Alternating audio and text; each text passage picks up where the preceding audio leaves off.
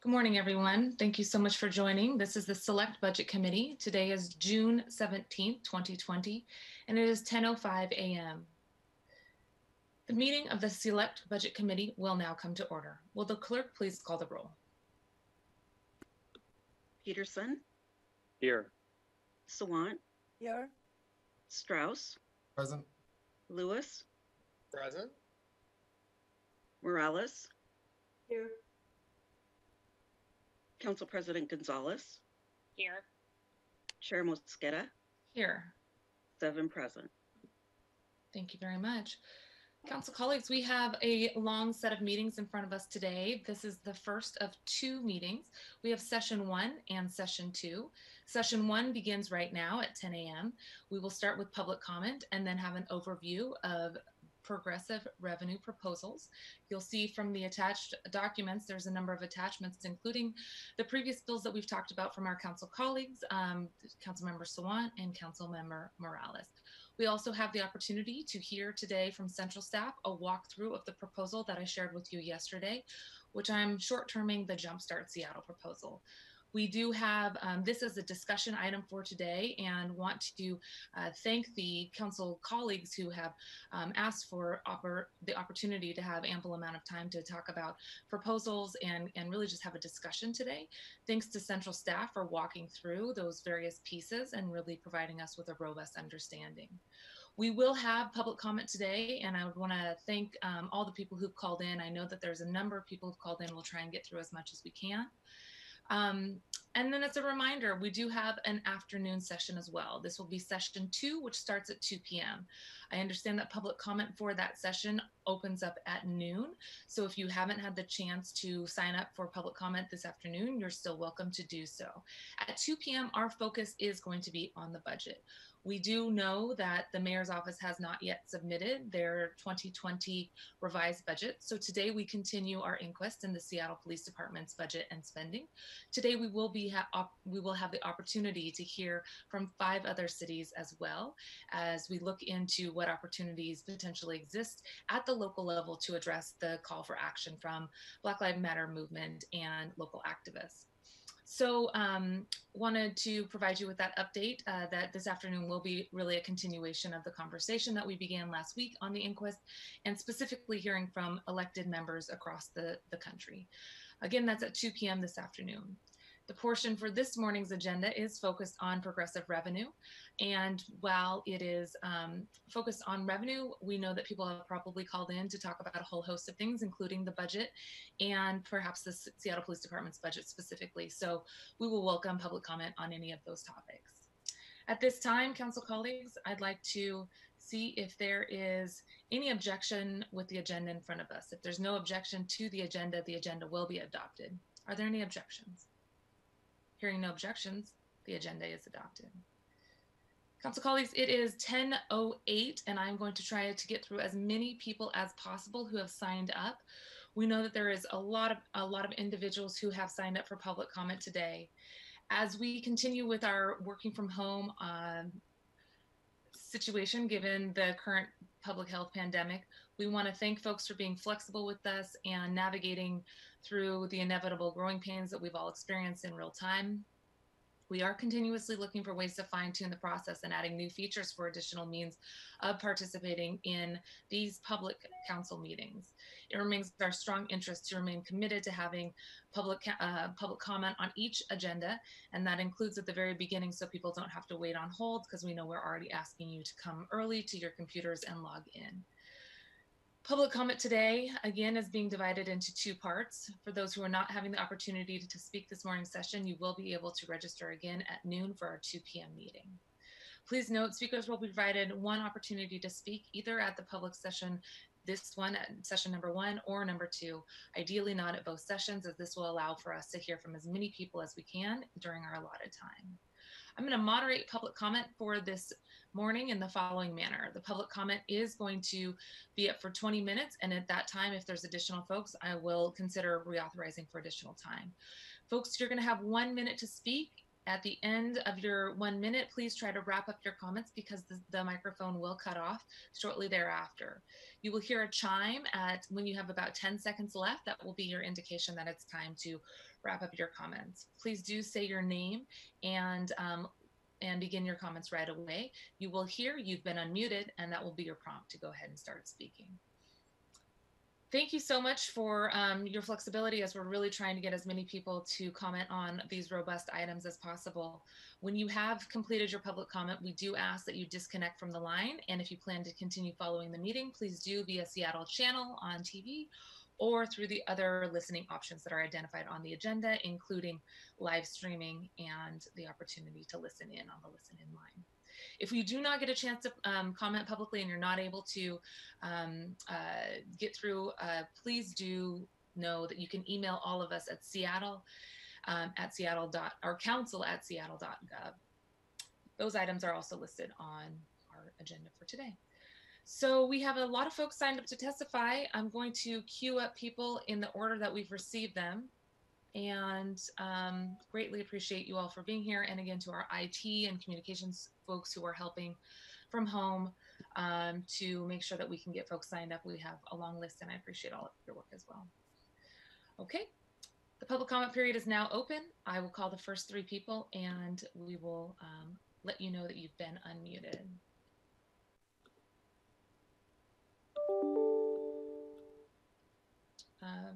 The first 3 people include Aaron Height, Gabe Pelly, and Elena Perez. Aaron, welcome. Good morning, Council. For the record, my name is Aaron Height, representing the thousands of members of SEIU 925 who live and work in the city of Seattle. I'm here in support of Jumpstart Seattle. As I've testified before, accessible childcare is critical in our economy, and it will be absolutely essential to our economic recovery. But we were short on childcare access before COVID, and now it's even worse. As of June 12th in Seattle, 148 licensed programs have closed, representing a loss of 9,000 slots. That's a huge percentage of licensed care, and the same story is true across the state. On top of that, some families have been keeping their kids home from care, leading to a 45% drop in enrollment across facilities in King and Pierce County. These 2 economic shocks, plus the fact that childcare is operated on the margins pre-COVID, means a lot of these small businesses may never reopen. That's one reason I'm here speaking in support of Councilmember Mosqueda's Jumpstart Seattle legislation. It includes dedicated recovery money for small childcare businesses so they can restart, pay that back rent, get that PPE, start caring for the kiddos again, and get the parents back to work. But largely, SEIU 925 has supported past efforts to reform our upside-down tax system. Our members are some of the people paying that 17% of their income.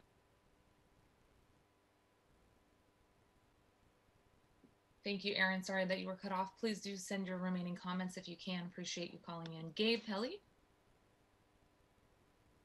My name is Gabe Pelly. I'm a resident of District 4, and I support both defunding SPD and Councilmember Sawant Morales' bold proposal for an Amazon tax of $500 million per year indefinitely. I also want to acknowledge Councilmember Mosqueda for introducing your bill, but I ask, if you support progressive taxation to address the pandemic and affordable housing crisis, why not support the Sawant Morales legislation?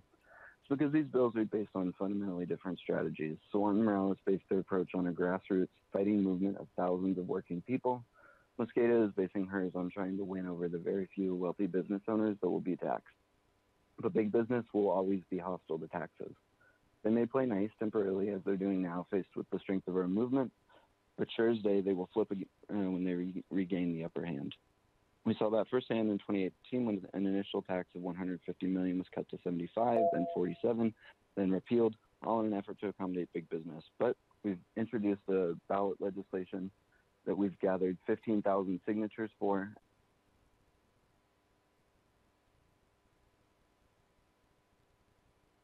Gabe, thank you for your time. Please do send your remaining comments as well. Elena Perez, followed by Misha Worshful, Paul Chapman, and Jessica Scalzo.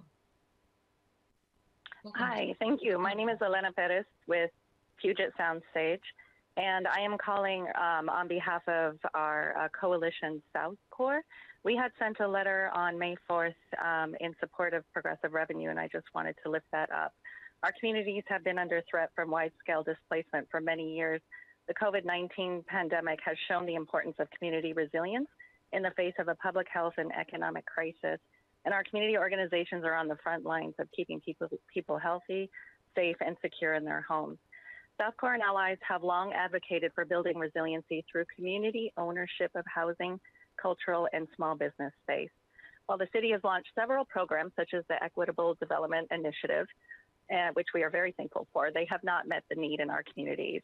We want to thank Councilmember Mosqueda for lifting up progressive revenue and continued leadership from Morales and Councilmembers Morales and Swan. We urge you to adopt a new progressive revenue that prioritizes communities. Thank you, Elena. Misha Werschel, welcome. Good morning. My name is Misha Werschel. I'm the Executive Director of the Washington State Budget and Policy Center, calling in to support the legislation before you. Our city is facing interlinked crises, as you know, of the public health pandemic, economic crisis, and institutional racism. And this legislation responds to these urgent crises and lays the groundwork for an equitable recovery. 3 reasons that we support this proposal. First, it boosts our economy by getting millions of dollars circulating in our city as we get people back to work in the phased reopening. Second, it focuses resources on those most impacted by the crisis, immigrants and refugees, people experiencing homelessness, small business owners, and others. And third, it helps balance our tax code. Washington State has the most regressive tax code in the nation.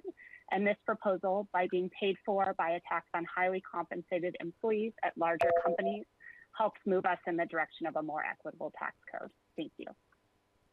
Thank you so much, Misha. Before we go on, I want to thank Councilmember Juarez, who I understand is with us as well. Thanks for calling in, Councilmember Juarez. Our next speaker is Paul Chapman. Thank you, council members. It's been just over 3 weeks since the death of George Floyd sparked a nationwide reckoning of police brutality.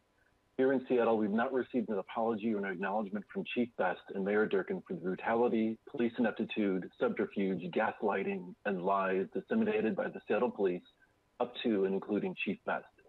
We've not heard repentance and reconciliation, we've heard defiance. We must hold the perpetrators responsible, we must defund the Seattle police. We must remove Mayor Durkin from office. There is no reform without defund, no demilitarization without defund, no justice without defund, no repentance and reconciliation without defund. Now is not a time for Seattle process where we talk a good talk until the right plan, the moral plan, the just plan withers and dies after years of exhaustion. Last night, the 43rd Democrats voted overwhelmingly to support defunding the Seattle police and to remove Mayor Durkin. Be bold, do the right thing, defund the police, clean house, be nationwide leaders. Thank you. Thank you very much. Jessica, welcome. Hi, my name is Jessica Scalzo. Thank you for the opportunity. I live in District 3, and I want to encourage the council to defund the Seattle Police Department by 50% and use that money to fund Black and Brown community-led restorative justice programs. There are already many to choose from, such as Community Passageways and King County Equity Now. People are already doing this work and have been doing it for years. They just need funding, so we don't have to spend time and money figuring out how to do this. Our budget reflects our city values, and right now we're saying we value surveillance, control, which is often violent, and protection of wealthy property owners. And let's make it about restoration, equity, and opportunity instead. If we want to change, then we need to stop funding the systems that are perpetuating these inequalities. And then also, I support tax Amazon, so we need to get that going as well. Thank you for the time. Excellent, thank you. Jason Fields? My name is Jason Fields, and I live in District 5. I unequivocally support the following measures. Immediately defund the Seattle Police Department by 50%, drop any proceedings, civil or criminal, against protest arrestees, and permanently increase taxes on Amazon by $500 million based on the proposed Sawant-Morales Amazon tax, no sunset clause. Amazon must be taxed. Amazon is profiting during the pandemic, and Bezos' personal fortune is increasing while working people are suffering. A failure to permanently tax Amazon is a vote for economic violence against working people. Moreover, the recent violence against protesters has shown that the police are out of control. I personally witnessed excessive uses of force during demonstrations. It's clear that the police's role is to intimidate the public. We must increase public safety, by defunding the police by 50% and invest in our Black and Brown communities. Thank you. I yield my time. Thank you so much. The next three people are going to be S. Charshile. I'm so sorry to mispronounce your name. Logan Swan and Jorge Baron. S. Charshile.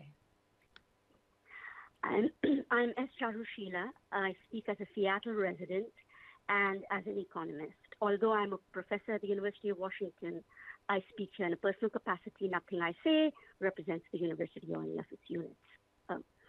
We know we face a crisis of systemic poverty, homelessness in the city. We also know that this cannot be solved by growth alone. This has become clear with 30 years of data in the US and elsewhere.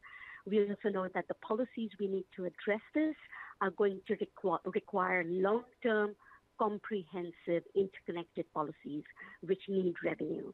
So I really urge the City Council to consider, in a state which has regressive taxation, the crucial need to have a tax base that is both large enough and which is long enough without a sunset clause in order to be able to fund these initiatives.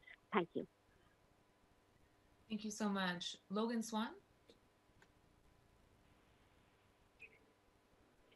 My name is Logan Swan. I'm a rank and file union iron worker, and I'm calling in support of the Swamp-Morales legislation that will build 10,000 affordable homes for our community, creating 10,000 jobs for my building trade sisters and brothers, paid for by taxing Amazon and big business, not working families. I think it's deeply unfortunate that Councilmember Mosqueda has chosen to excuse herself from the many events our Tax Amazon movement has held, bringing thousands of working class people together. Instead of joining our community and discussing what we need and how we can fight for it, Mosqueda's been absent, prioritizing and hearing the voices of the same businesses that opposed workers fighting for 15 in a union. Progressive taxation, taxes on the wealthiest in the city don't need a sunset clause. The creation of affordable housing and good union jobs don't need a sunset clause.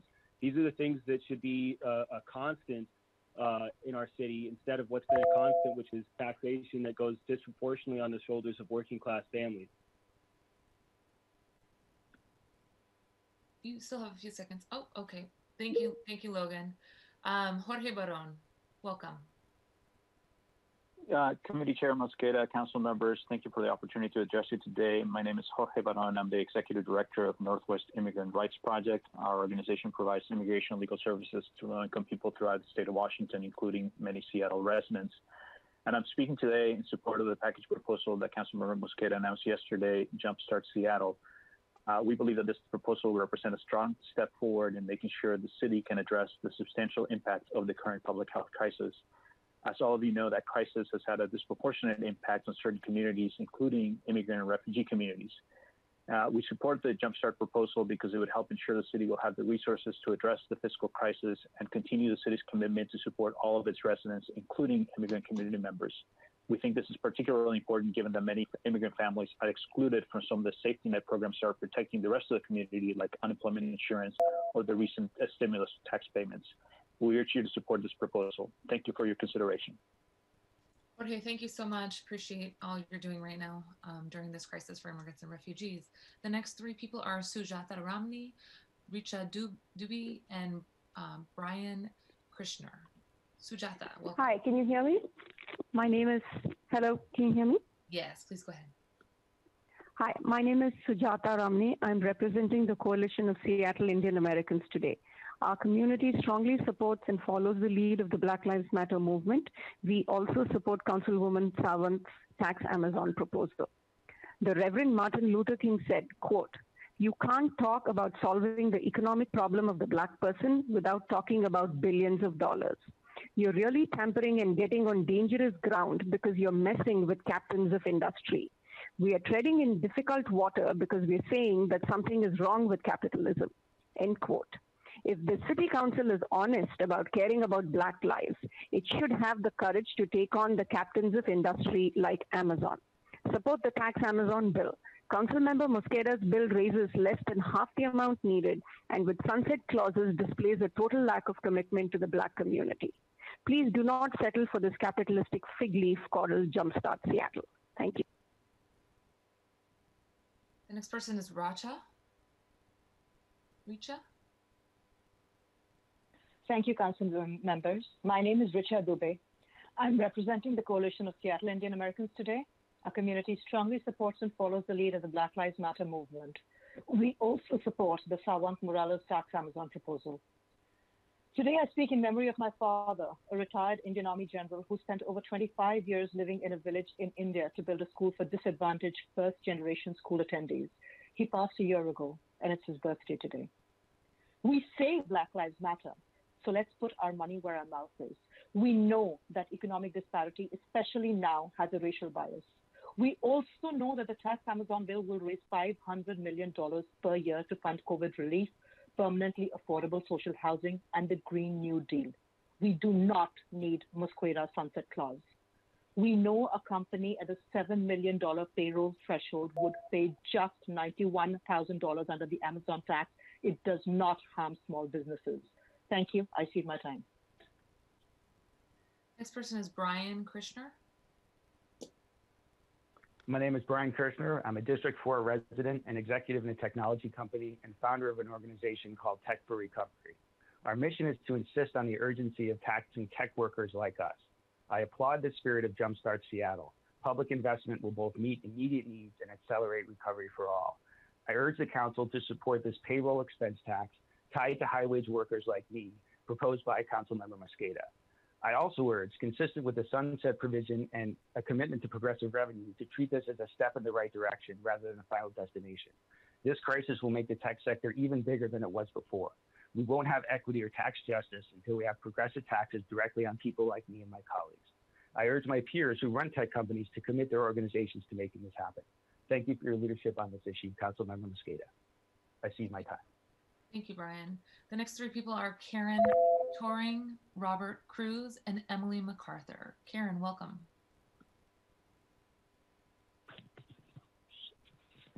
Hello, can you hear me?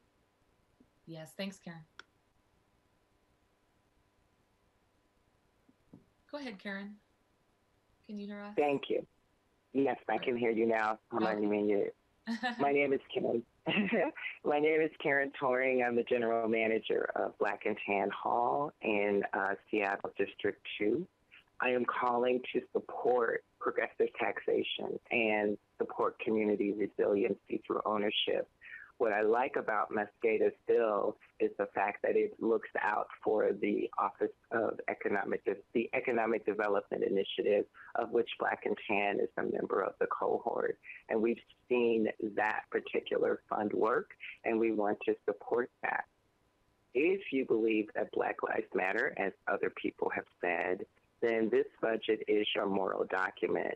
And from what I can see from my own lens, the tax Amazon bill and the Jumpstart bill are not in opposition of each other. I don't see why both of them cannot happen. So I'd like to adopt a both and strategy and support the Jumpstart bill, and to also lend my voice to defunding the Seattle Police Department. Thank you. Thank you so much, Karen. Looking forward to visiting you there again soon. Robert Cruz, welcome.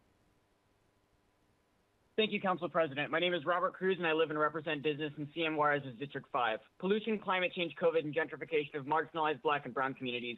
Black Lives Matter means to meet centers of inequity with economic justice. I want you to commit to generating $500 million to these ends through Sawant Morales' tax Amazon legislation and by defunding SPD by at least half, and put it towards programs that support Black and Brown empowerment instead of Black and Brown oppression. You need to fund our communities in a big way, and Councilmember Mosqueda's Jumpstart proposal falls short of this kind of permanent action needed to address the intersections of racism and profit that affect Seattle and the world. A billionaire class built on systemic inequity should help address systemic inequity permanently. We need COVID relief, a Green New Deal, jobs, and affordable housing before 2022. We don't have the time to continually delay this actual Amazon Web Service likely turns a profit from this very Zoom call. Defund oppression, tax profiteers, justice for communities on the planet immediately, because the future is now. Black Lives Matter, and I yield my time. MacArthur, Emily, welcome. Hi, I'm a District 2 renter, and I would love to believe in what the speaker right before or previous said, that this could be a yes and strategy. I would love to see there be $700 million in annual funding for community programs. Unfortunately, I do think that the Jumpstart proposal is meant to be an instead and a distraction, and that's why I'm speaking in favor of the Amazon tax as proposed by Sawant and Morales. We need $500 million a year. I think that $200 million is less than half, and less than half cannot cover more programs. Any working class family can tell you that you can't take less money and make it go further. Of course, also, I absolutely reject a sunset clause. We need a sunset on the status quo. We need a sunset on homelessness. We need a sunset on, systemic inequality and racism. We do not need a sunset business tax. Big business can pay, and they should invest in our communities now.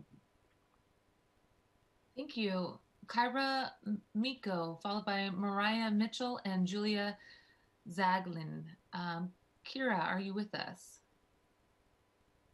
Yeah, thank you. My name is Kira. I'm a D3 resident and a volunteer with the Tax Amazon Coalition. I've spent the last 2 months collecting signatures for I-131, which is the ballot initiative similar to the Sawant and Morales bill. And I'm calling to ask Councilmember Mosqueda, why are you proposing a different bill that raises less than half the revenue and has a sunset clause, especially when 15,000 Seattle residents have already indicated their support for the tax Amazon. In fact, the biggest question people have asked me while I've been gathering signatures is why aren't we proposing a bigger tax? And finally, I want to ask, why are you inviting executives from Expedia and other big businesses to come to the table when Seattle clearly denounced how corporations influence our city's politics in last November's election? I urge the City Council to pass the Sawant and Morales Amazon tax as a start, and I also unequivocally support defunding the Seattle Police by 50%. Thank you. Thank you. Mariah Mitchell, welcome. I am here in support of the tax Amazon and also defending the Seattle Police. A 911 call goes out and the North Precinct responds. When the North Precinct responds, they go to a door, knock on the door. A pregnant woman opens the door with 4 small children behind her. A scuffle ensues. There's no body cams. There's no tear gas. There's no rubber bullets. There's no taser. There's nothing. There's an automatic weapon that loads 5 to 7 bullets into her chest. And luckily, none of them went through her pregnant body and hit any of the 4 children behind her. The 4 children behind her are Jazzy, Quan, Zalea, and Ziante, and now they have no mother. And those 2 police officers from the North Precinct do not get charged with murder. They are acquitted of all charges. For that reason alone, you should defund the police by 100% or hold them accountable for murder. Thank you very much for that testimony and for continuing to lift up that story and that example of why we are working to defund the police. Thank you so much. Julia Zaglin. Hi, my name is Julia Zaglin. I'd like you to say her name. Her name is Charlena Lyles. I'm your local unemployed bartender, a District 6 resident. I've been following these budget meetings and I am disappointed. Why look at other cities when your citizens are crying out for you? You all look tone deaf. The budget or jumpstart proposals or all of this is not going to slow any movement outside or clear your inboxes and voicemails. You are not doing nearly enough. We want you to defund the police by at least 50%. Stop pretending to fund affordable housing. Stop gentrifying the CD right now. Listen to community members and stop focusing on red tape. Fund anti-gentrification land acquisition now. Stop predatory landing and redistribute at least half of SPD's budget, or all of the next death by SPD hands will be the blood on yours. I yield my time. Council colleagues, we have gone over 20 minutes. I'm going to extend public comment for another 10 minutes and try and get as many people in as we can. Is there any objection? Hearing no objection, we'll continue with public comment. The next 3 people are Deepa Sivaran, Hannah Swaboda, and Kate Simpson. Deepa, are you with us? Hi, my name is Deepa Sivarajan. I'm a member of the Seattle LGBTQ Commission and the Parks District Oversight Committee, but today I'm speaking for the Coalition of Seattle Indian Americans. Please vote for the tax Amazon proposal from Councilmembers Sawant and Morales, which will permanently raise at least $500 million per year from big businesses. This is the minimum amount of money needed to permanently fund affordable housing, services in low-income communities, COVID relief, and the Green New Deal. A proposal that generates less revenue or includes a sunset clause is insufficient.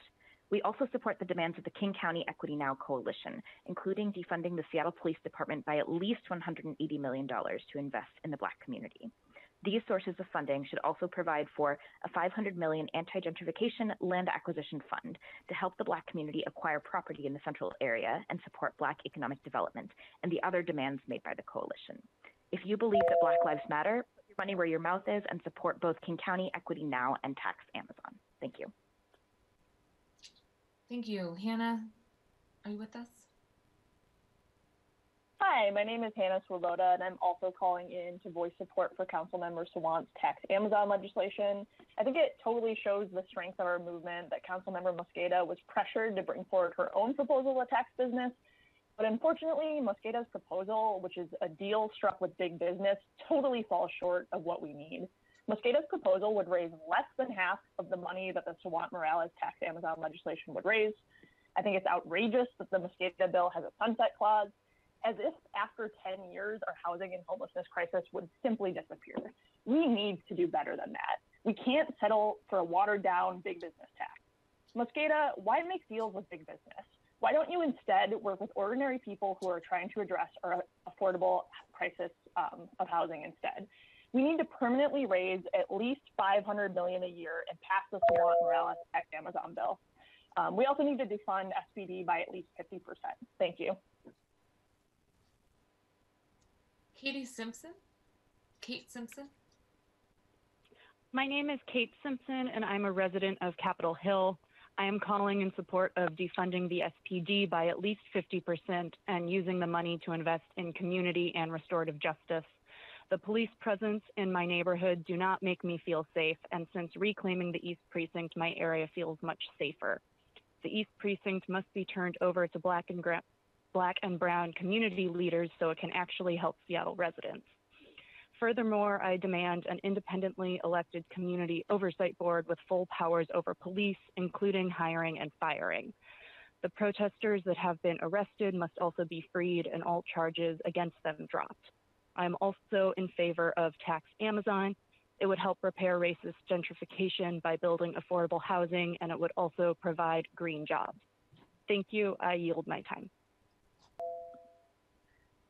Thank you. Our next speaker is Billy Lee Ballard. Hello, good morning.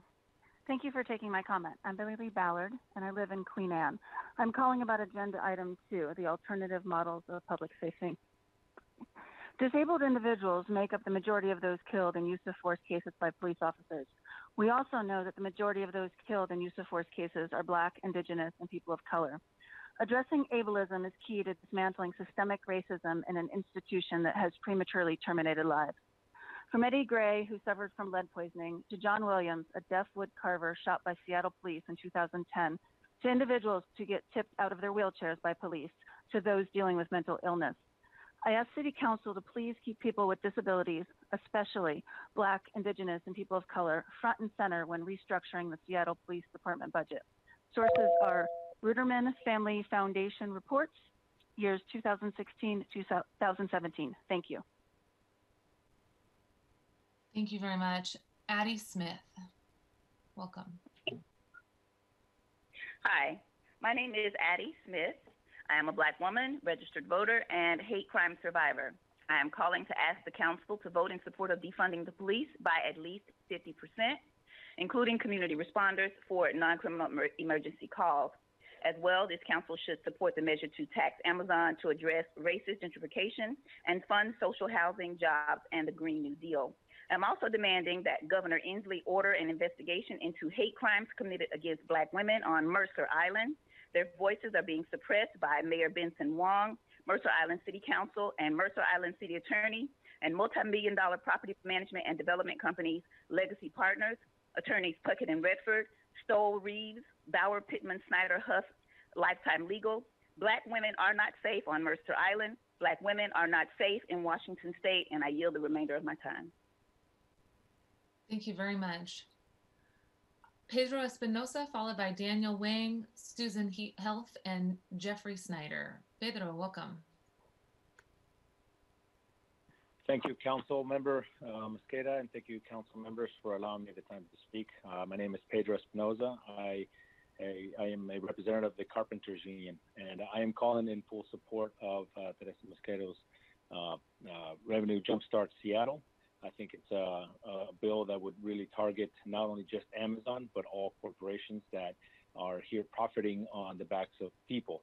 And also, I'm in support that the bill also allows us to get work for the communities of color, minorities, immigrant people that should be covered, as well as providing jobs that will promote the growth of communities of color and indigenous and immigrant communities. This, by allowing this to pay prevailing wages on jobs for Seattle housing, I think move. And I just want to thank the board for allowing me to talk. Thank you. Pedro, thank you so much for calling in today. Daniel Wang. Hi, I'm a student in District 4 and a volunteer with the Tax Amazon movement. In the wake of the COVID-19 recession and plummeting tax revenues, I joined many others in calling to defund the SPD by 50% instead of making austerity budget cuts to social services.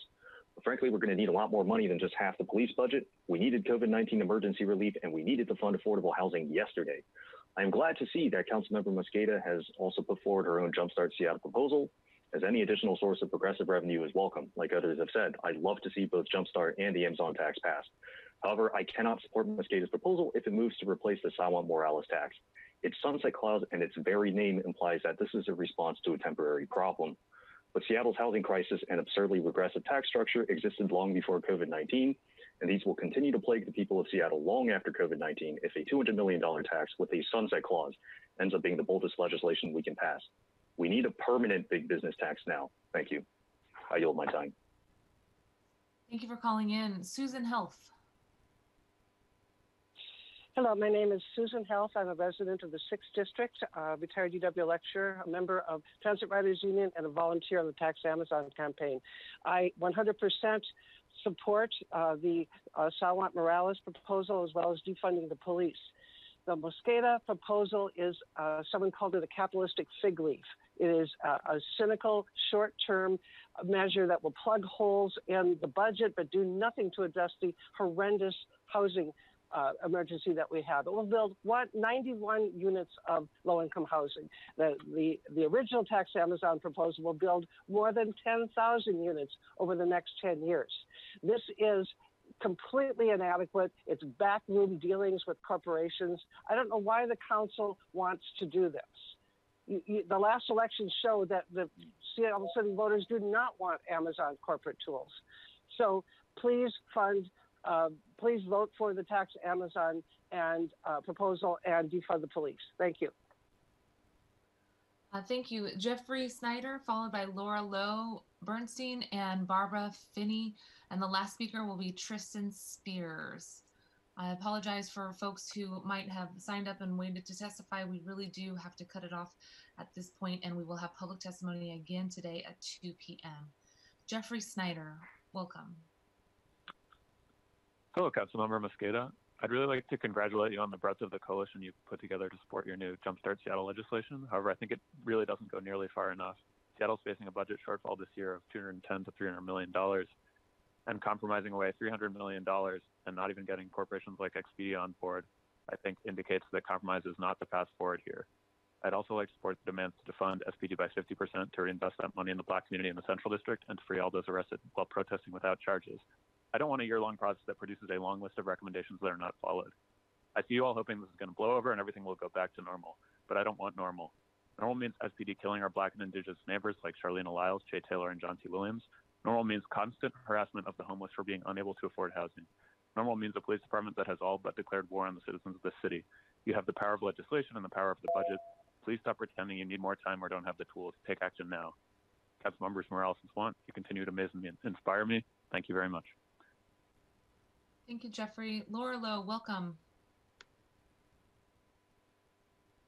Hello, Council. I'm calling today on behalf of Share the Cities, a Seattle-based organizing collective. We support the Jumpstart Seattle plan. We feel this is the absolute bare minimum that needs to be done to support Seattleites during this health and economic crisis. The tax Amazon legislation has not received unanimous enthusiastic support in our group, but this plan does. Anyone opposing the Jumpstart Seattle plan is revealing a deep level of disconnect they have towards our economic crisis and people suffering.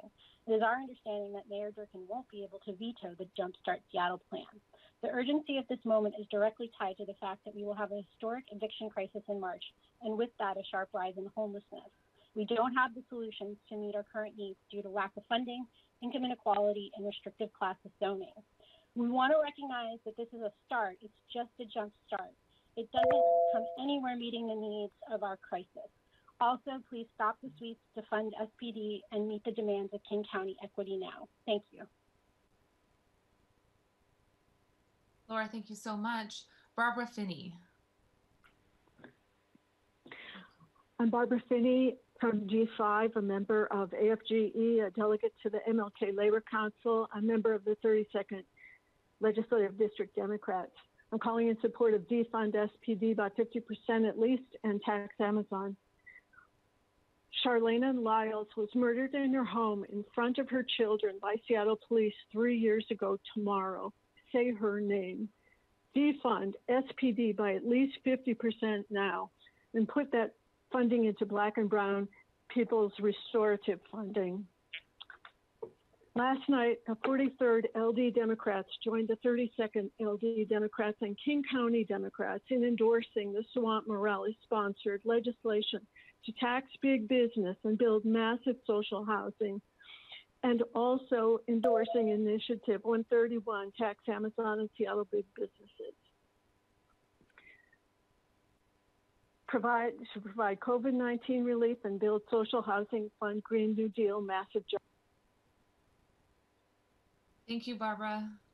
And our last speaker today is Tristan Spears. Thank you for the time. Miss, I would just have to say that the last time I sat next to you, Miss Mosqueda, I was right there beside you about a year ago, standing up for your stabilizing Seattle's workers' rights. Since then, I'm pretty sure that you had your kid, and congratulations.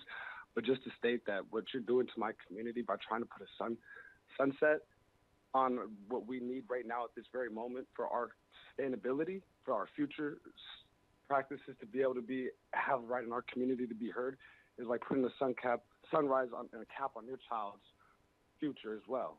Because that's what you're telling my community by telling us that we don't deserve what we need. And I had a speech written at this point in time, but this is just coming from the heart at this point, because my grandmother's church in the Central District, where my parents are married, I'll never be able to go there again because it's gone. You know, my community does not have nothing in our city, and we demand to have something. So before I go back to leading my marches, I just want this to be known that Black Lives Matter, Charlene Lyles matters, and we're here, and we're not going to be silenced. So I hope that you hear my community, and I hope that you remember the passion I have for it and the drive behind it, because we're not going to deal with the sunset. You can sunset your career later if you think that we're going to take. Okay, council colleagues, there's one person that we missed, and I promised to get back to that. Allison Eisinger, number 21 for IT staff. She is present.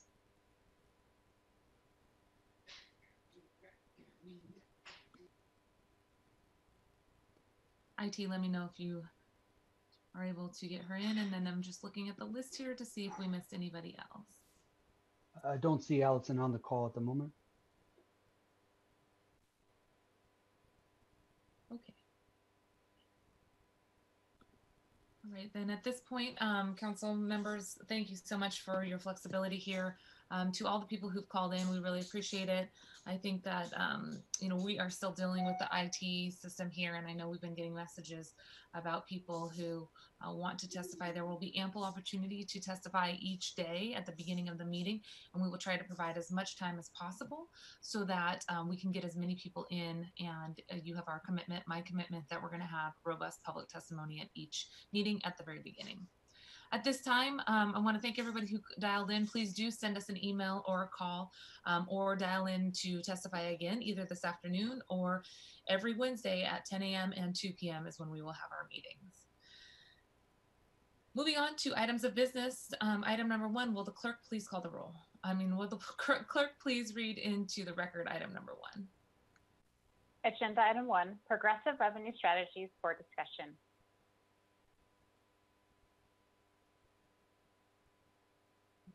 Thank you.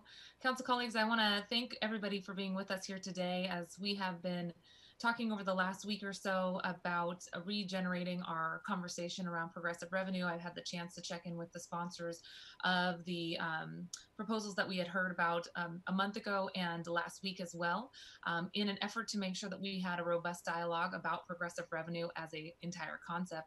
We have included both items on our agenda today as background documents. Today, we will have the opportunity to hear from central staff who have provided us with some briefing materials. Presenters include Dan Eder, Tom Meixel, Ali Panucci, and Tracy Ratscliffe, who will be able to walk through with us the proposal that I shared with you yesterday, the Jumpstart Seattle proposal, as I mentioned earlier, is how I'm shorthanding it. And we will have an opportunity to make sure that everybody has a solid understanding or solid grounding on that proposal as well. I want to thank Councilmember Sawant and Councilmember Morales for putting out their proposal. I would also note that the earlier proposal before COVID was a really helpful foundation for our conversation as well. During the last legislative session, we also heard a lot of discussion about the need to raise revenue through Representative Macri's bill that was advancing during the legislative session and did not move out of the legislative body. That said, a lot of really important work was done to look at high income earners in the largest corporations.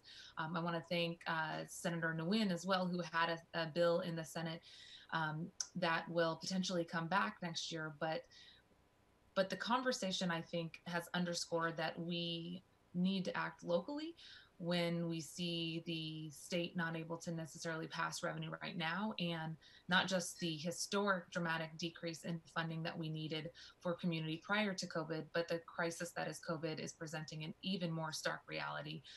Fissures in our system are exposing how many people are being left behind in the current economy, and our need to invest in our community, both small businesses, creating food assistance, creating housing assistance, and making sure that we're providing support for immigrants and refugees who've been left out of federal assistance means we need to act now with urgency. The state legislature may reconvene a special session soon, but we don't have a lot of indication that they will be taking up progressive revenue at this point. So to us falls the responsibility to step up and make sure that there's sufficient revenue.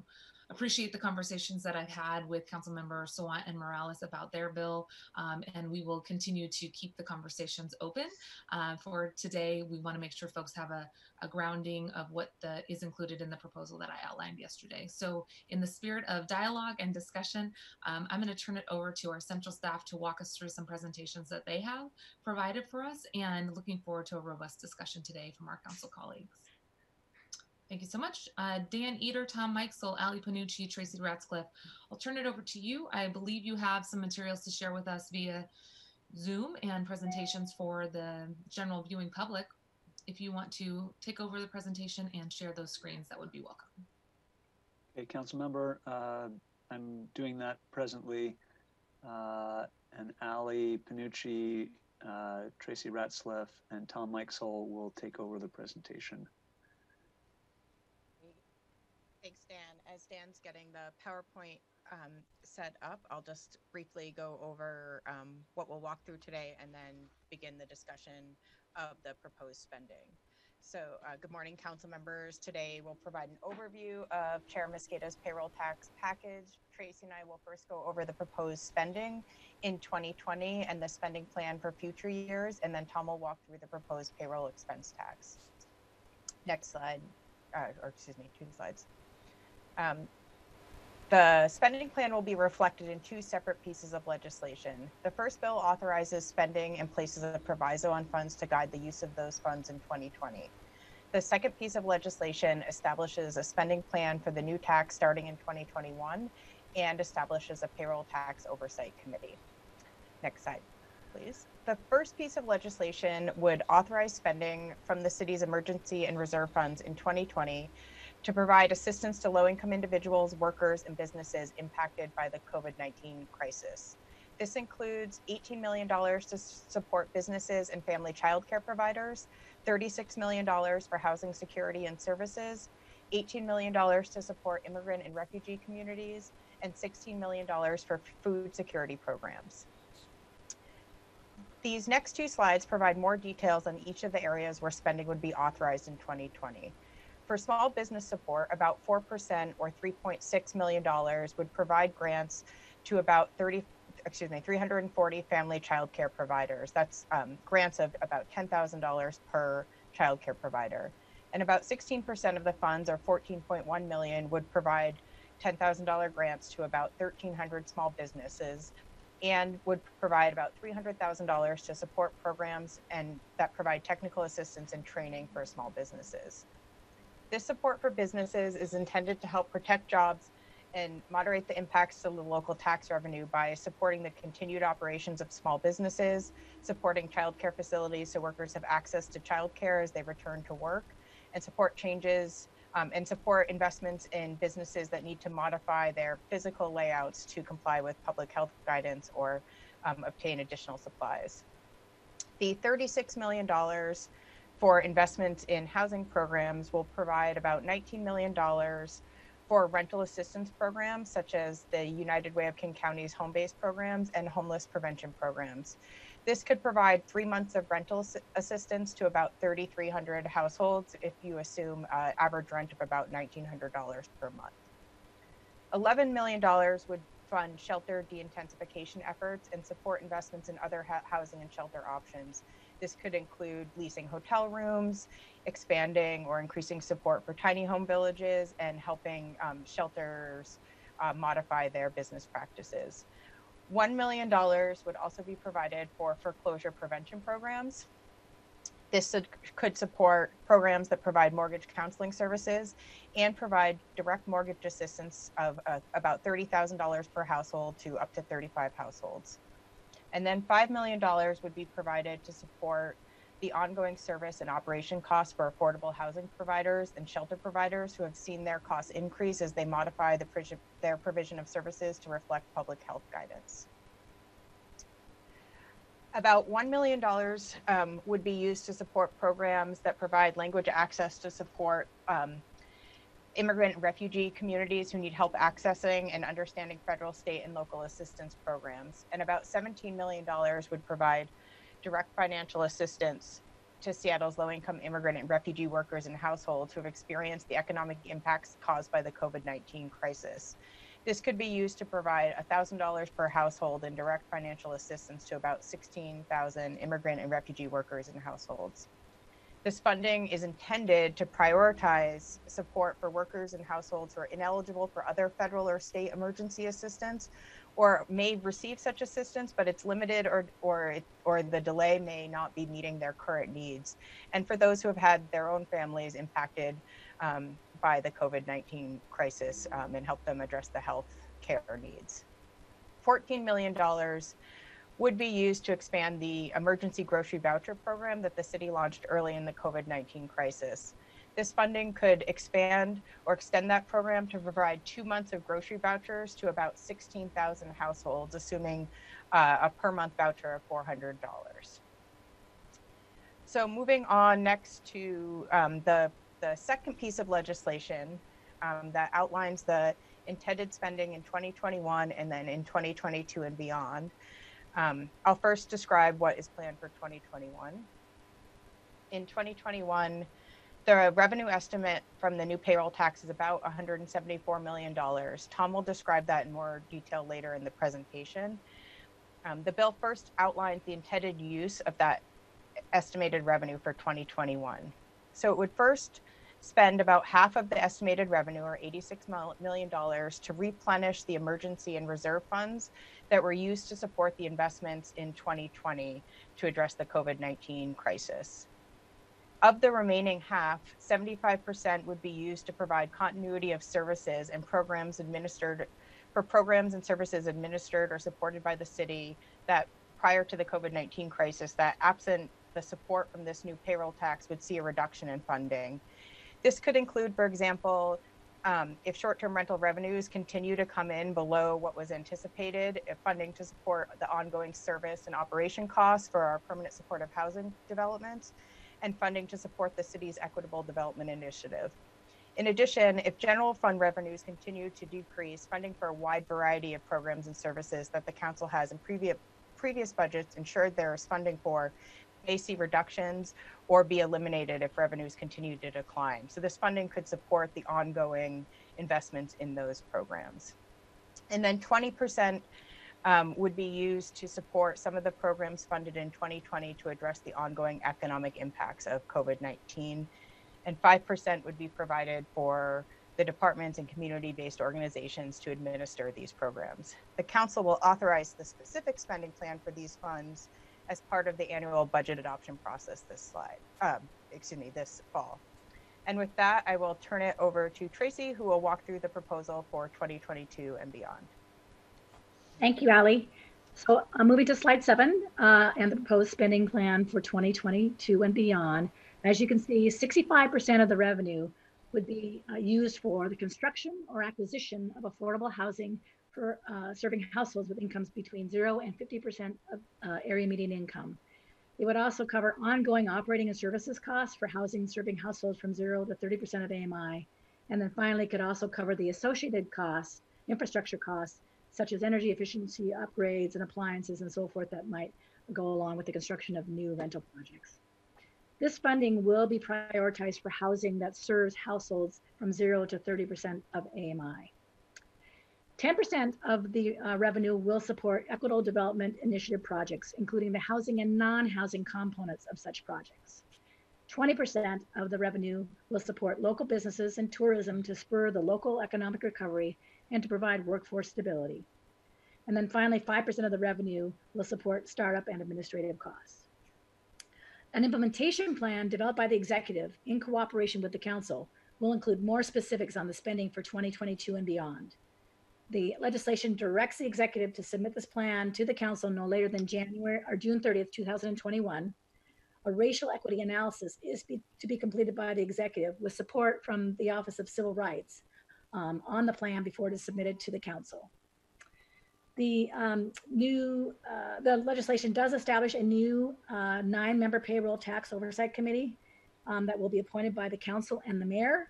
As you can see, the committee will include representatives from city staff, labor, business, community organizations, and communities that will benefit from the proposed spending. The committee will provide oversight on the services and programs supported by the payroll tax and the impacts of this tax on the number of jobs and businesses in the city, and other data that directly relates to measuring the impact of this tax on the city's economy. The committee will provide an annual report to the council and the mayor. Allie and I would be happy to answer any questions that you might have about the spending ordinances. Okay, thank you so much, council colleagues. I would love to hear your thoughts and feedback. I know that's a lot of information. I'm trying to scroll through because it's a little challenge to see everybody with the shared screen. So give me 1 second here. There we go. Now I can see all of you. I want to also offer that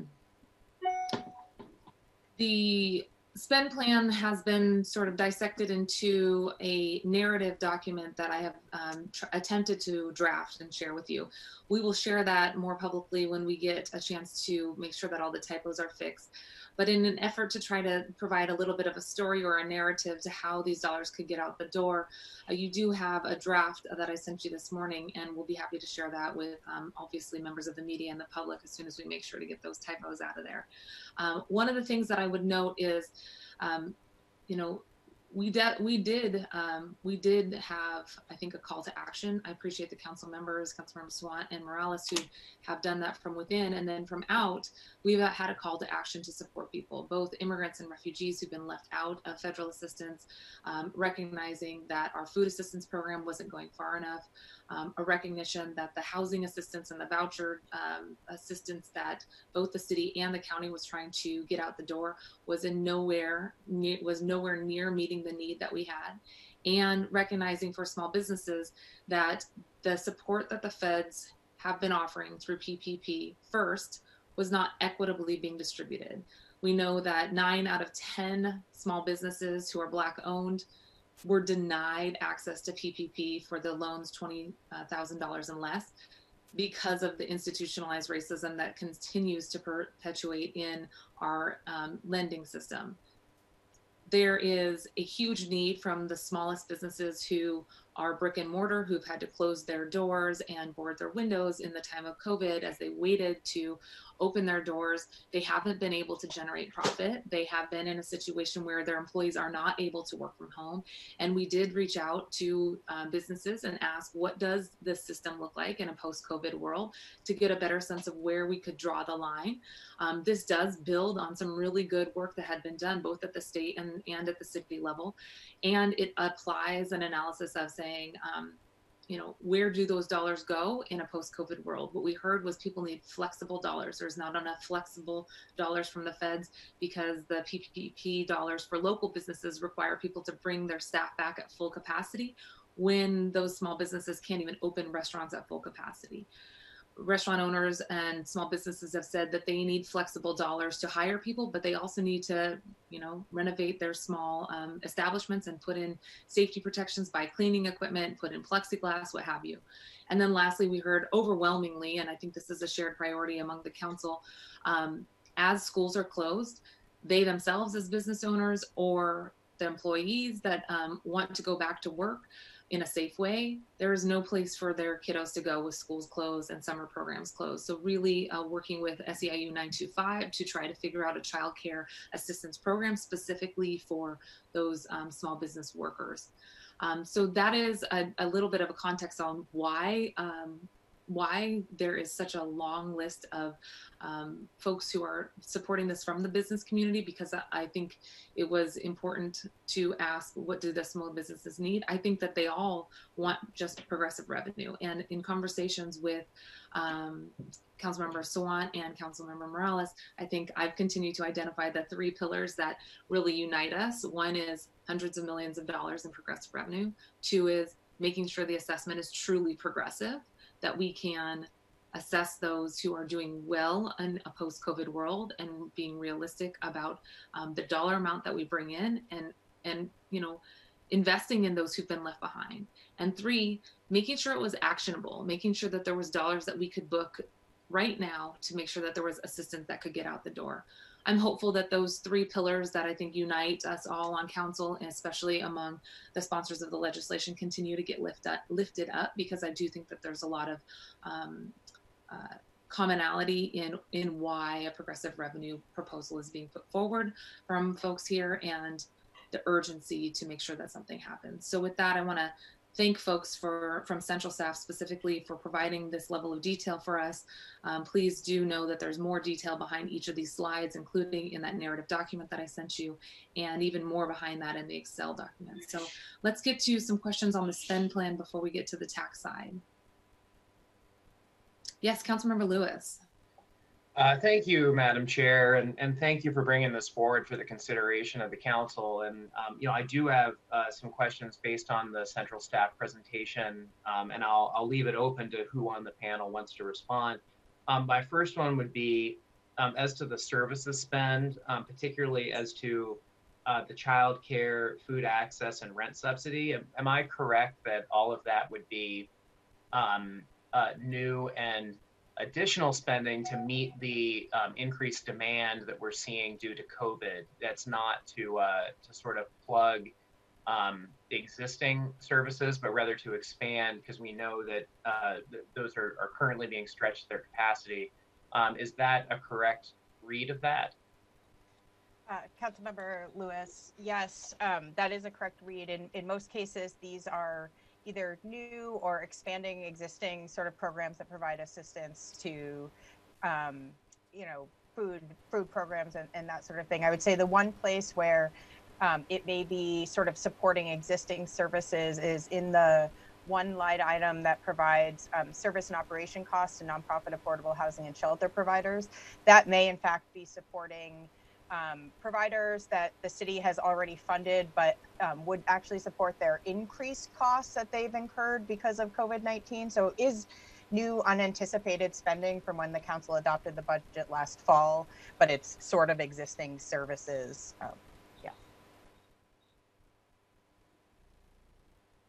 Thank you. And on the homelessness prevention programs and rental assistance, the 19 million that is there, do we have any indication on the number of increased placements that could possibly lead to beyond what we currently have now, be it hotel rooms, be it tiny house villages, but additional placements in the short term that can help provide safe places to get folks off the streets, get them inside, and have them be in a place where they can socially distance?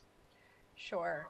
So it's a little difficult to provide a really like concrete number because it will depend on specifically like a hotel room is really different than a tiny home and that sort of thing.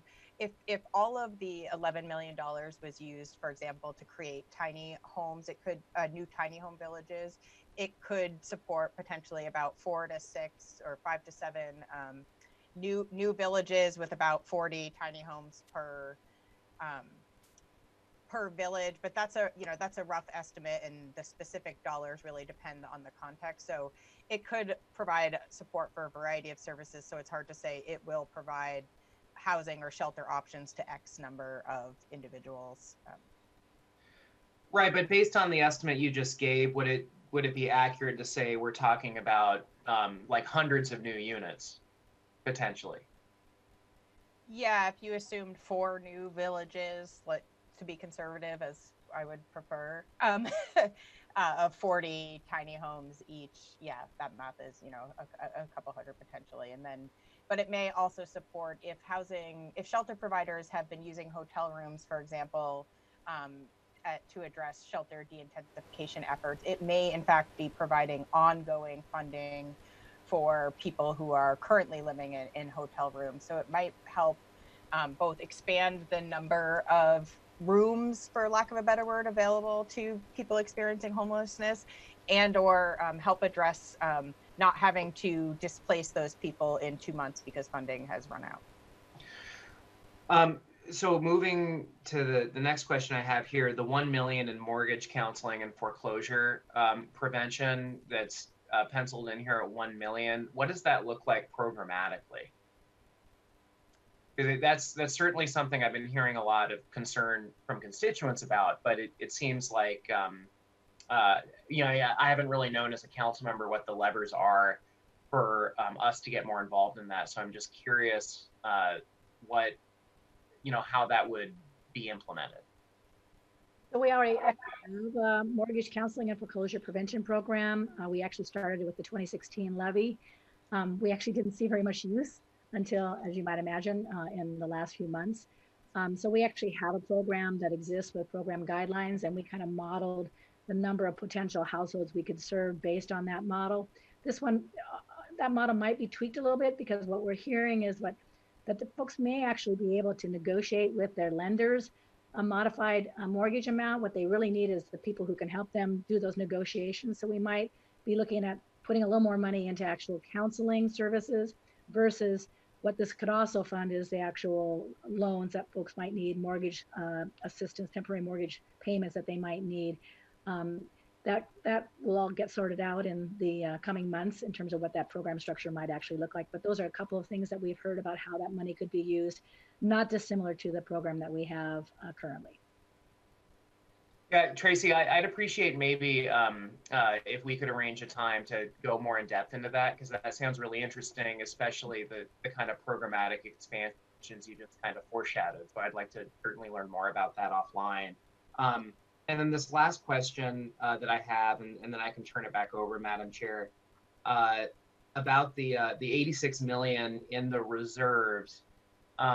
Is it a correct understanding that an advantage that the Jumpstart plan would have over, say, like another balancing strategy would be that instead of spending down the reserves and then having to replenish it later through, I would imagine over time through the general fund, but that's another thing that you could correct me on, that money being immediately replenished through this Jumpstart program would help to safeguard that fund in case we should have cause for, 2020 is not over yet, if we should have cause to respond to another emergency or revenue stabilization situation.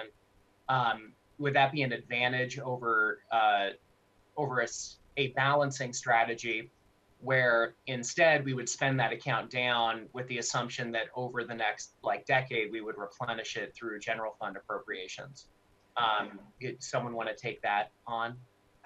I'll give it a shot, and Dan or Tom may want to weigh in more. But I think that in a general sense, yes, I think having a planned for new revenue source to immediately replenish the funds just provides a little bit more security to the city if there is other emergencies and/or it's quite possible that with these economic impacts will persist and the revenue shortfalls will persist into 2021 and beyond. And so it may be that next year the council decides that you're going to replenish half of it and you're going to need to continue to provide some emergency assistance. But yes, having, I think, a new revenue source to replenish those funds versus assuming that revenues will increase over the years and we will slowly rebuild those funds is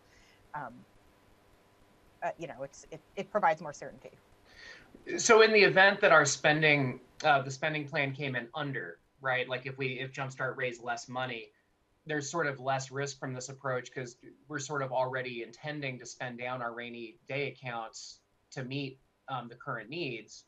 So we wouldn't be putting other potential funds at risk because we would just be doing what we'd be doing anyway, kind of replenishing those funds through the general fund.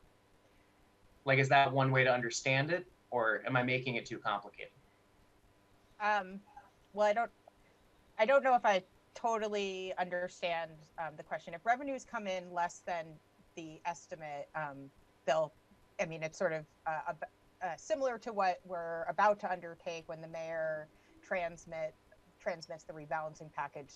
Appropriation decisions would have to be modified, where you're authorizing spending would have to be modified to reflect that. And council would have the choice of potentially reducing how much you are putting back into those emergency and rainy day funds versus direct spending in 2021. And it looks like maybe Dan has something to add here.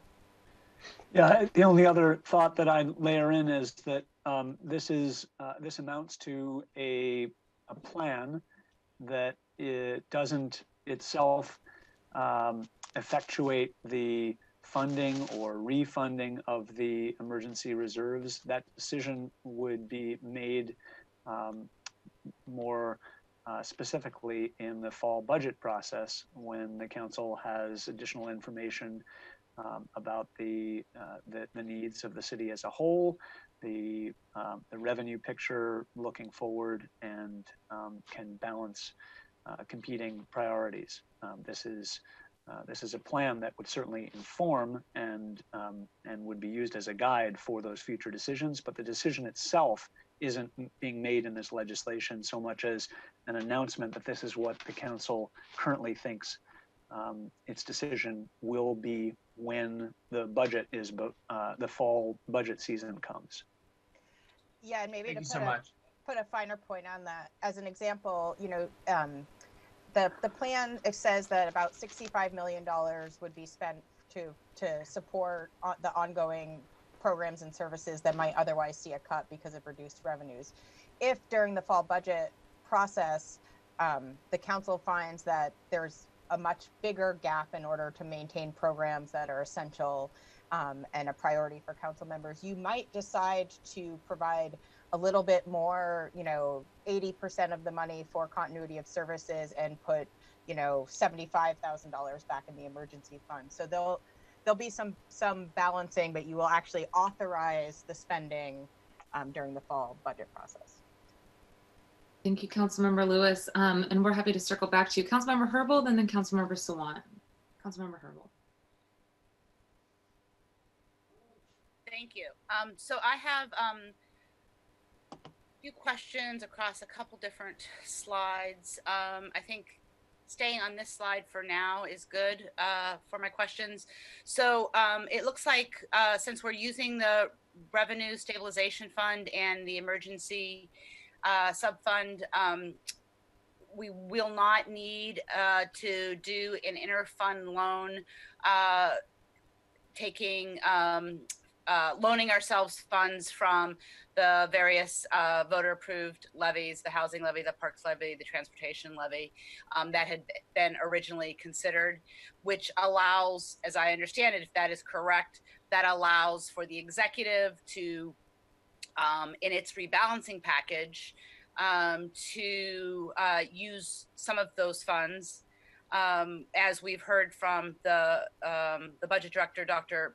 Ben Noble, that they intended to do. They intended to use some revenue associated with those levies for the rebalancing package. So as I understand this proposal, we're not dipping into those dollars, so that allows the executive to use them in the rebalancing package. And then my second point, so that's I want that understanding confirmed. And then my second point around that particular issue, I have some others as well, relates specifically to the number of dollars that this proposal uses from the rainy day fund and the revenue stabilization account. It looks like we're using 67 million and it looks like we're leaving a balance of 67 million and 61 million in both of those emergency accounts. Have we had a conversation with the executive again about their rebalancing package? Because again, my understanding is their rebalancing package depends on those revenues as well. So just trying to get a sense of whether or not, and you know, they're going to make a rebalancing package proposal to us, and we may change it. I'm just trying to get a sense of whether or not leaving 67 million and 61 million respectively in those two accounts allows them to propose a rebalancing package along the lines that they were considering. I also do want to flag that I have heard from Director Noble several times that he does not want to deplete those funds in 2020 because he wants access to them when the needs become greater in 2021. Okay, I'm going to try to walk through those questions, but just jump in if I'm missing something. So I think as a starting point, there's about $67 million in the emergency fund and about 60-ish million in the revenue stabilization fund. That is based on Director Noble's presentation in April, the current state of things. So this proposal would spend down the bulk of the emergency fund and a portion of the revenue stabilization fund. So it zeroes them out as opposed to, I'm sorry, thank you for that clarification. I was thinking that after this proposal, this is the balance that's left over. This proposal zeroes those funds out. I want to live in that world that you just described, but yes, this proposal, this proposal wouldn't zero out both funds. It would essentially zero out the emergency fund and would spend about $20 million from the revenue stabilization fund. And I'll just note that the draft legislation that was attached to this agenda, we are still working out the details of exactly which appropriation comes out of which fund, but it is essentially spending what we understand to be the balance in the emergency fund and about 20 million of the approximately $60 million balance in the revenue stabilization fund. However, the legislation preserves options for the council to consider where to get this $86 million. It can be from the emergency fund, it can be from the revenue stabilization fund, and it can be from the general fund, including some of the other dollars that the city may receive to support the COVID response. We had hoped to benefit from having the mayor's proposed rebalancing package to understand what the best mix is, but absent having that information solidified, this puts out a proposal based on what we understand to be those balances. Director Noble also mentioned a unanticipated general fund balance from 2019 of about $18.5 million, I believe. We are assuming that will be an obvious piece of the rebalancing efforts, but until we see it, It's difficult to say exactly what the right split is, but there will be some choices for the council to make based on what the mayor proposes, both to rebalance and continue to pay for services and programs that were funded in the adopted budget, as well as COVID response. And so we'll work with the sponsor and also the budget chair to fine tune it, but the way the legislation is drafted, it preserves some options. Thank you. So I just want to flag that the more we spend of those two emergency funds in 2020, the more quickly, as I understand it from my conversations with Director Noble, the more quickly we may need to consider city service or city staff layoffs and furloughs. The intent of this of I think the budget director in not wanting to spend those dollars down is to preserve the ability to maintain city jobs in 2021. If we could move on to slide 4, I have a question about the direct financial assistance to businesses. We consistently have the barrier of providing direct assistance to businesses in the prohibition of public gift of funds. The current business stabilization program, COVID-19 business stabilization program, and the one before that, the pilot that was focused on addressing construction impacts to businesses or short-term impacts to businesses associated with unanticipated events, structures that program so that it only can help people who basically as business owners meet an income threshold and are a particular size of business, a relatively small size of business. I think some of that had to do with the fact that some of those funds were CDBG funds, and those are requirements of the Community Development Block Grant. But I'm just wondering if you could speak as it relates on slide 4 to what the constraints will be under this proposal to provide direct assistance to businesses, both small businesses, childcare, and nonprofits. And then I think that's the only question I have on that slide. And then I have one more question on another slide. Okay, if I could take liberty to just first respond to one of your last points related to the use of the emergency funds and whether or not that might impact city employment, layoffs, and furloughs. At least my understanding of the intent here is to use those funds that are available now, but to replenish them immediately in 2021 to preserve use of those funds to ensure, to minimize the impacts on city employment. And again, so that's the 75% for 2021, correct? Well, there's 75. So there's about $174 million for 2021 the revenue estimate is about 174 million. So half would go back, would put the emergency funds back, and then half would be continuity of services. So the combination of those things would allow the city to continue to have access to those funds to try to minimize impacts on city employment. And again, my understanding of Councilmember Mosqueda's intent here is to when we see the mayor's rebalancing package, to take a look at what they're proposing to use in terms of the emergency funds and balance that with this proposal and other proposed spending for COVID relief. So I don't think it is accurate to say that by using these funds now that necessarily means increased city layoffs or furloughs, because it is trying to keep that money available for spending in 2021 in a variety of ways. So I just wanted to be fantastic. Thank you. Yeah. Perfect. Okay.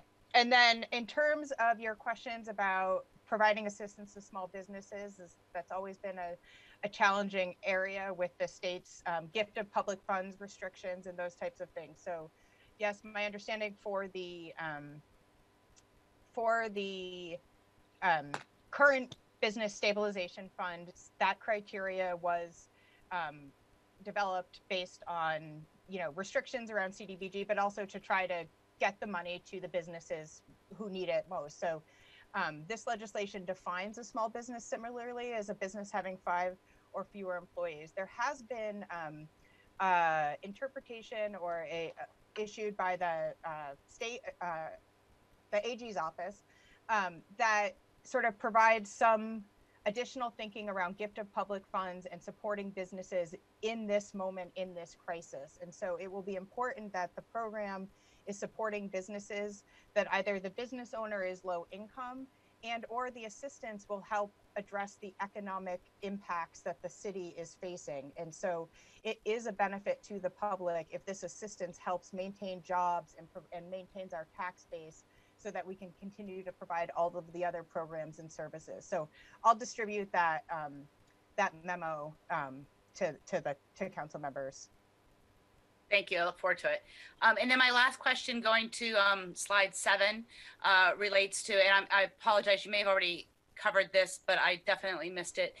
Can you talk about whether or not there are targets built into the affordable housing affordable housing investments, for instance, numbers of units that would become available to households at the targeted AMI levels? So, Councilmember, the sponsor did not want to go to that level of detail because we are, as you can see, several years out from that. And so there was a desire to give a little bit more thought, especially as we get a little bit closer to that. This pool of money will be subject of the implementation plan that we're going to ask the executive to develop along with community, along with the council. To make some of those determinations about the types of programs, the types of targeting that might happen, what income level best be served, and what kind of mix, from PSH to just straight affordable housing, to acquisition versus new construction. So some of those decisions will be made as part of that development of that implementation plan that we will get in June of 2021. Thank you. Quick addition to that answer, and then for folks who want to speak, please raise your hand like this because I can't figure out the hand raising function on Zoom right now. I have Councilmember Sawant next, so if you want to speak, just raise your hand. Just a small addition to what Tracy said and perhaps a slight clarification. I would like numbers, but I think it's really hard for us to put numbers on specific units if we don't have a sense of how much is going into permanent supportive housing versus other types of units. And I think Tracy I see you nodding if that's correct. What I would like us to do though, is to say with the universe of dollars that we have, for example, in 2022, we could do a dissection to say within this universe of dollars, if we were to do X amount to permanent supportive housing, X amount to 0 to 30% housing, we could give a scenario, or we can maybe give a few scenarios for how those dollars could be used if they were coupled with additional dollars to maybe do the operation and maintenance side. Tracy, do you want to work with us as we think about that?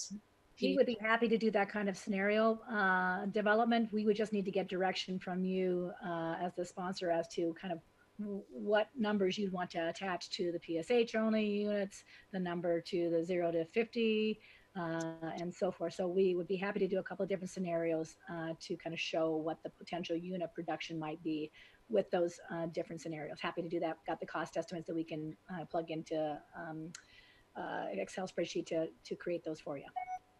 And I will just note, I believe one of the attachments to the agenda that was put out by your office, Councilmember Mosqueda, provides a rough estimate of per unit cost. So if people want to just do some division, the per unit cost assumptions are included in that document, and that's what we would inform modeling some scenarios for you. Do you mind, Allie, if you have that document pulled up just to reference those costs, or Tracy, you probably have them memorized as well. But they were in that one pager that turned into a 3-pager that I sent you all on Tuesday. If you do have that, just to do a quick math for Councilmember Herbold and myself, as a reminder, that would be helpful. Yeah, and I do think that we should include some of those scenarios while deferring to a future implementation plan as part of this package. I think that would be very useful for folks in the community who typically want to know what our plan is. So thank you. I don't have that table in front of me. Tracy, do you? Okay, great. So So based on the information, the most recent information we have from the Office of Housing, which is based on their fall NOFA, we ballparked the total cost per unit at about $320,000. That is the total development cost.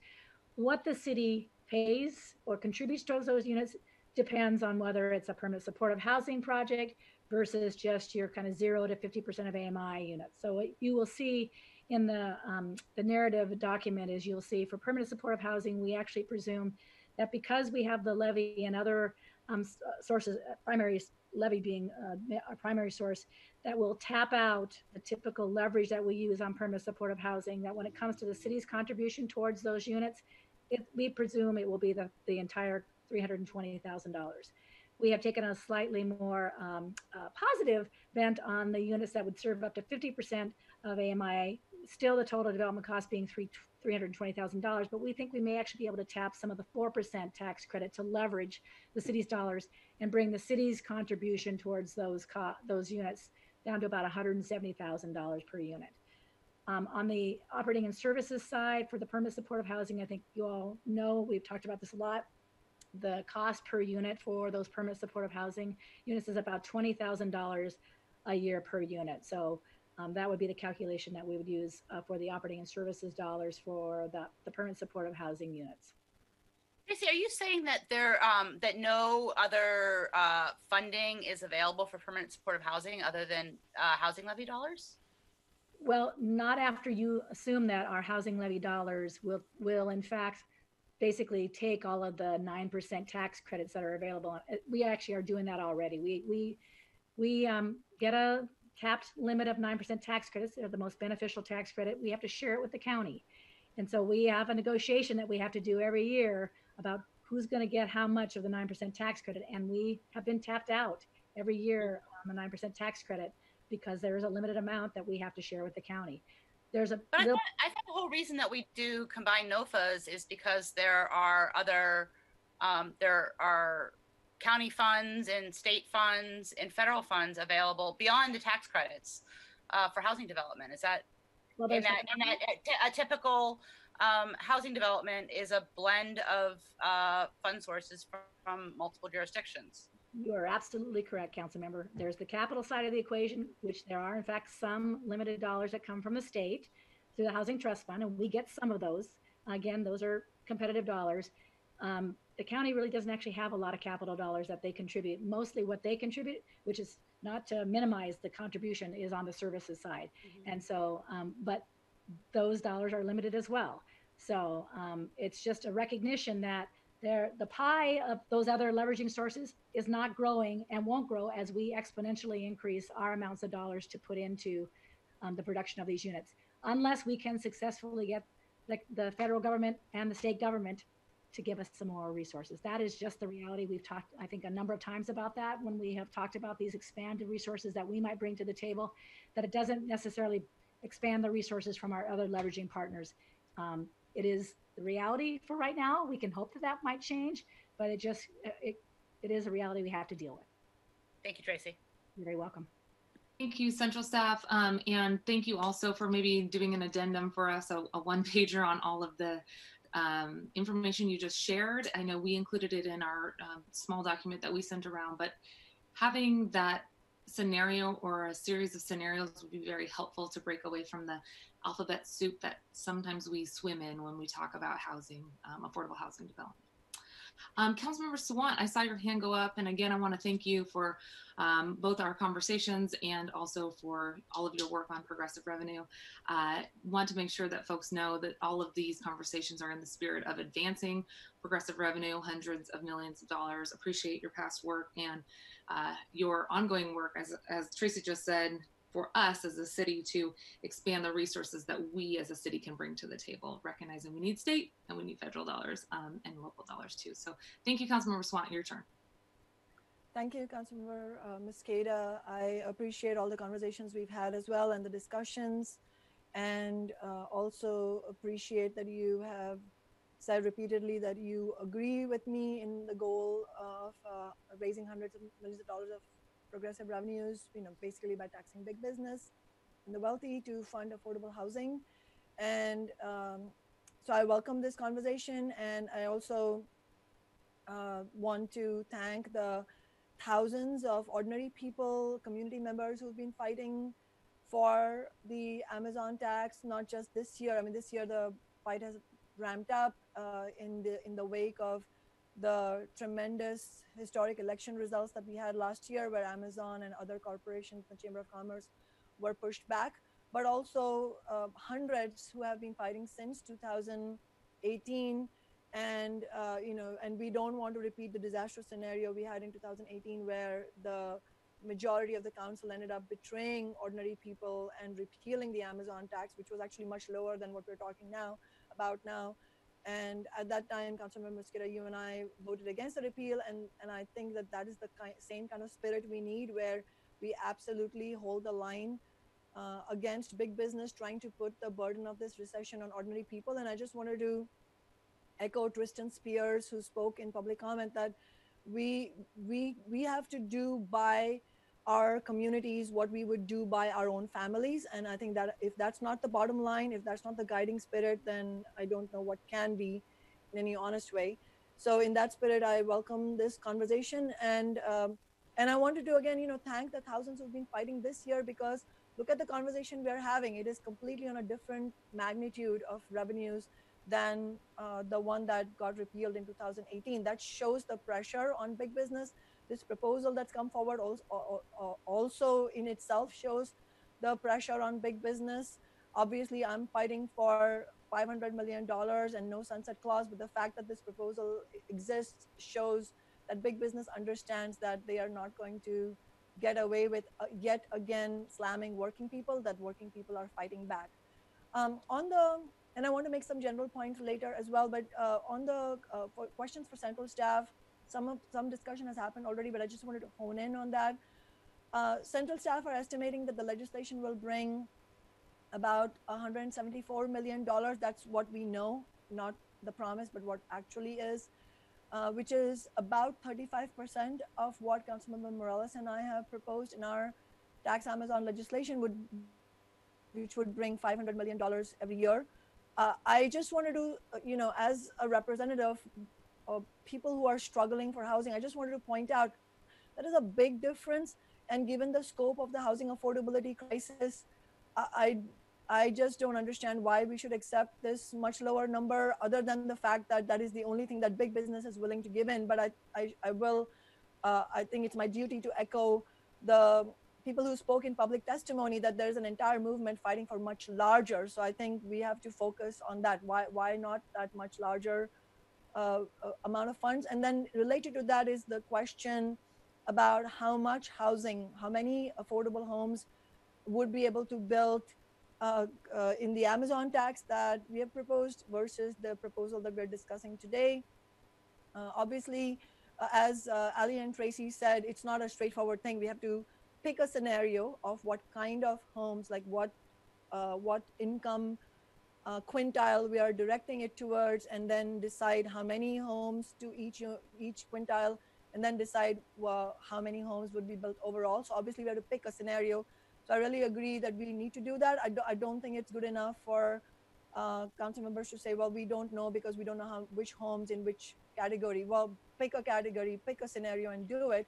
I mean, in fact, what we did through our office is we go, right off the bat, what we asked, we had Ali, and Ali was extreme, she did tremendous work on this, pick sort of work up different scenarios, assuming a wide distribution of housing across the spectrum of income distribution, make some certain assumptions and come up with some numbers. So by those scenarios, we have an estimate that our tax of a $500 million Amazon tax would build roughly 10,000 affordable homes in a 10-year period, which is huge. I mean, that's something that will actually start putting a dent in the massive affordability crisis. It's roughly 1,000 homes a year. So I wonder, I mean, this is very simple. This should not be complicated. Just make an apples to apples comparison. Use the same assumptions and then see what the difference is. But I will, so I look forward to that. I totally understand if staff cannot have that today, but that's something that the public will need to review. So I hope, and I'm sure council members will agree with me, that it will be an unnecessary exercise, mathematical exercise for us to go through when we're comparing these two proposals to see how much we are losing if we don't have a $500 million tax. And so I would urge, just mathematically speaking, so please make the same assumptions across both the proposals, and let's find out how many homes we can build per year. As I said, we have an estimate of 10,000 homes in the 10-year period. I would also point out that just two other points I wanted to point out for the interest of the public is, one is that when we talk about how much housing, affordable housing we would get out of one proposal versus the other, obviously the points I just made are important, which is how much we'll get each year with the two different amounts. One is much less than the 500.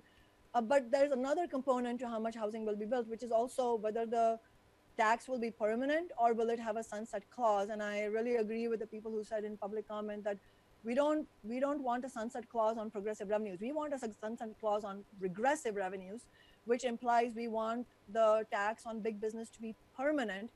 But that's not just a talking point. It's actual. It's in reality what consequences people go through and how much we can make a dent in racist gentrification in our city is going to be determined by how many dollars we put on the tables. You know, like the Black community has been saying, you pay the fee for the harm you have caused us, and the fee comes in terms of dollars on the table.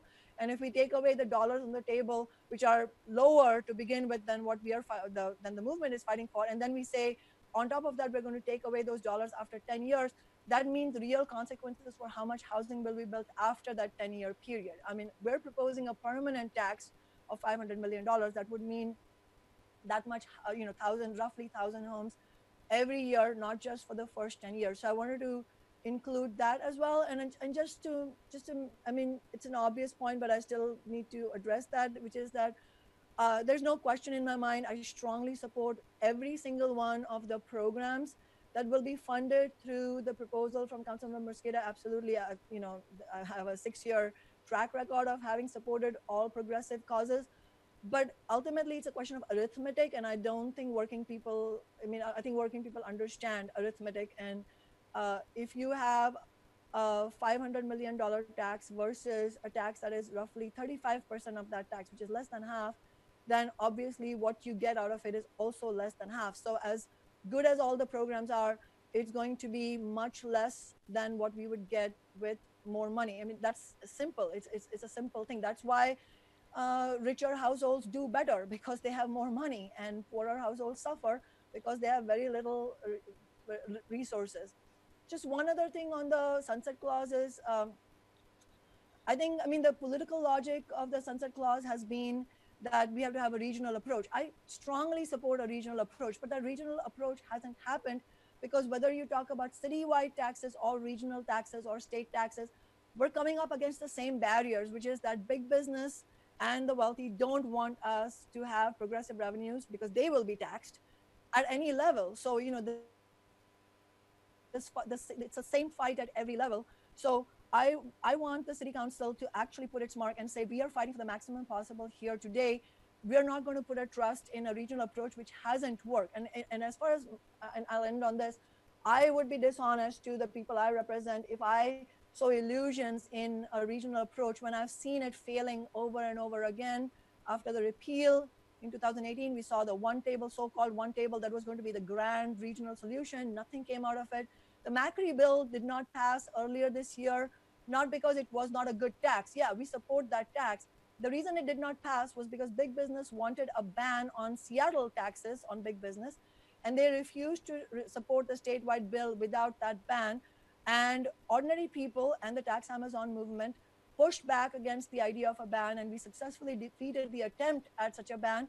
But that is why big business withdrew its support or refused to support the Macri bill, and then that did not pass. So I think I think it's a question of just being honest with people and seeing what works and what doesn't work. I don't think that works not because it's regional versus citywide. It doesn't work because putting your faith in big business doesn't work. I think that's the difference here.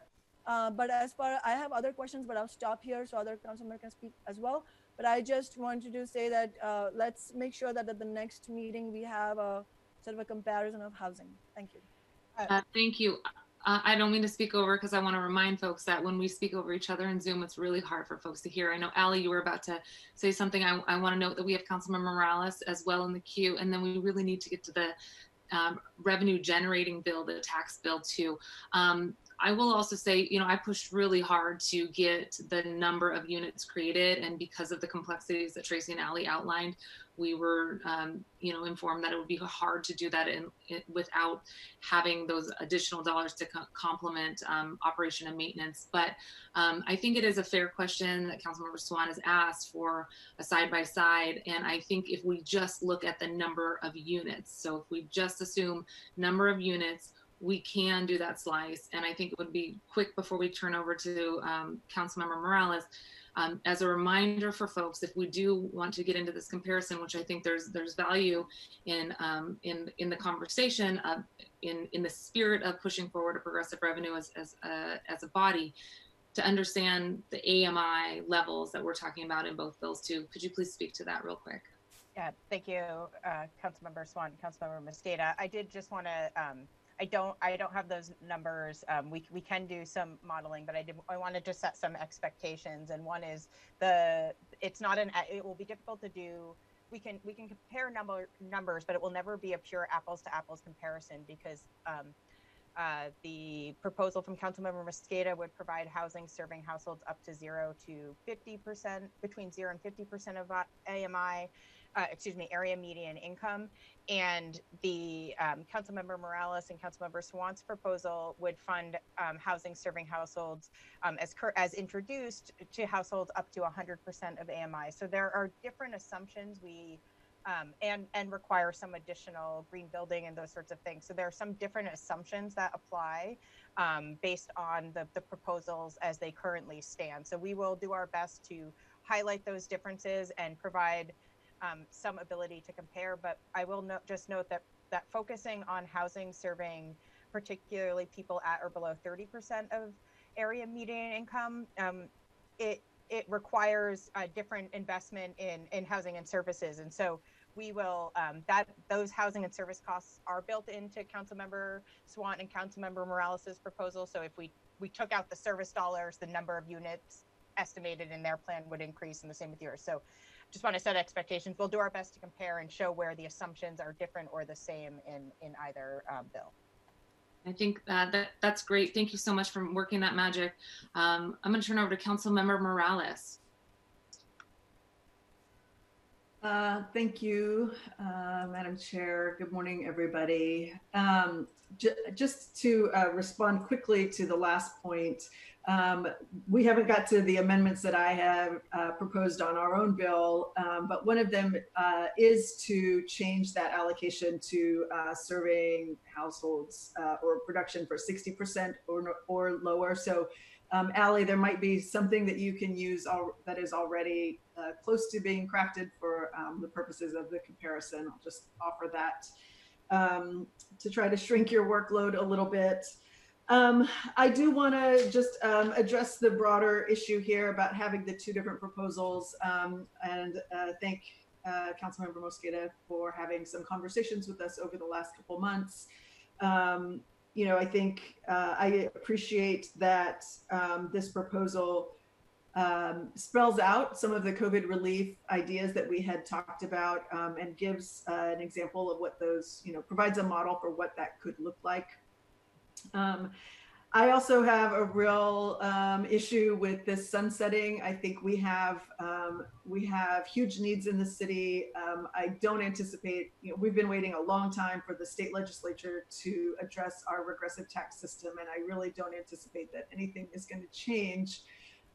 So I think that that's a conversation that we should definitely continue and really kind of dig in to what that means and why it is important for us to not cede that ground, at least not from the beginning of this conversation.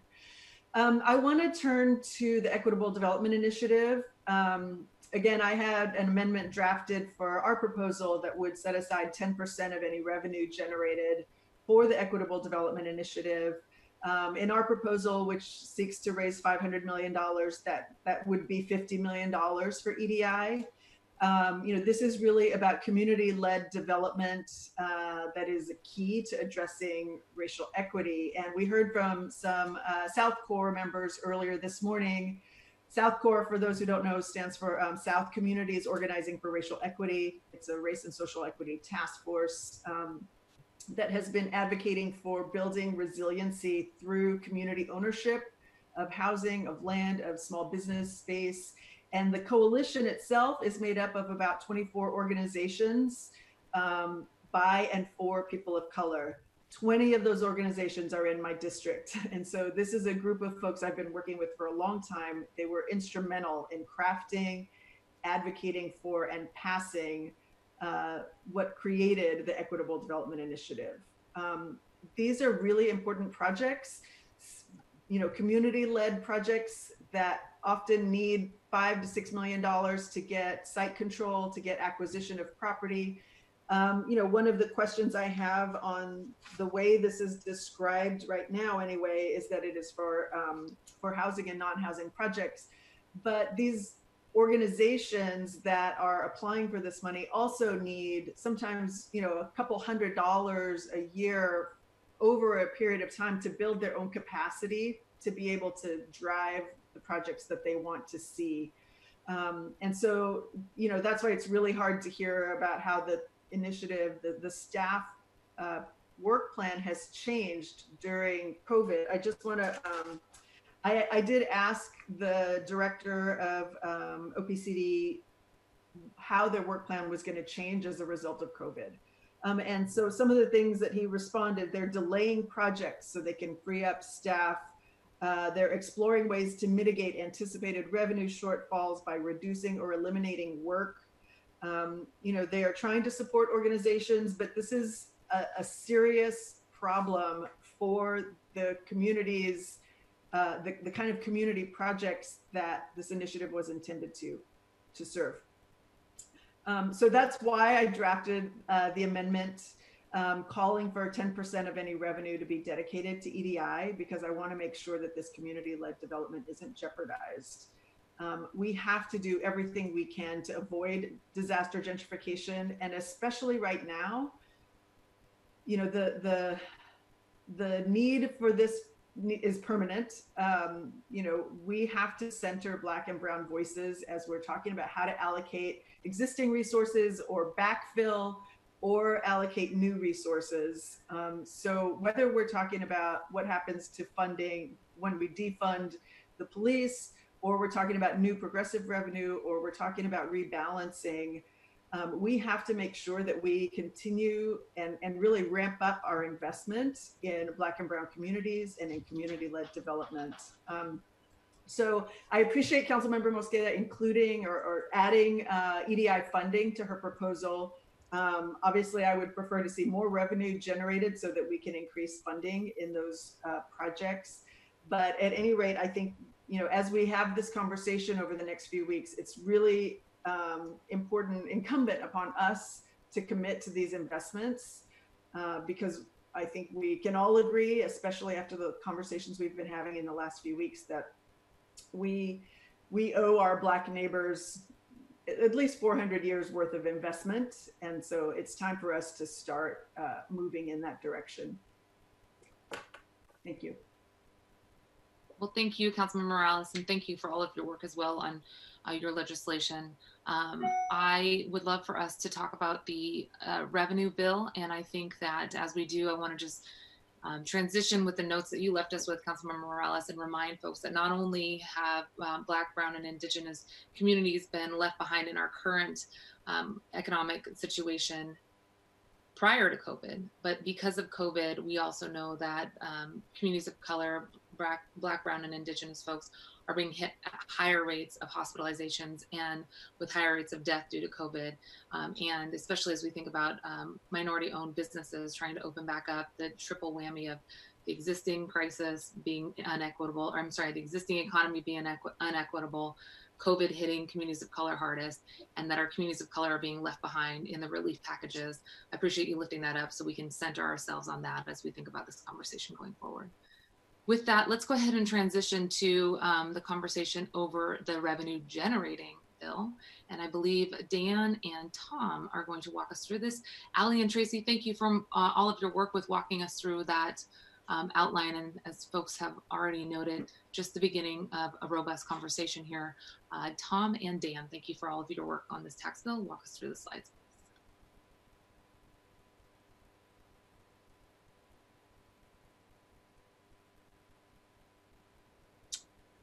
Tom, or Dan, let me just check your audio real quick. This is Dan Eater. I'm going to turn this straight over to Tom for him to walk you through his slides. Thank you, guys. Good morning, Madam Chair. Can you hear me? Terrific. Good morning, members of the Select Budget Committee. I'm Tom Meixel with the Council staff. And this morning I am going to review the payroll expense tax, provide a detailed overview through a number of slides. I think we are going to run into that same situation we had with you a month ago or so.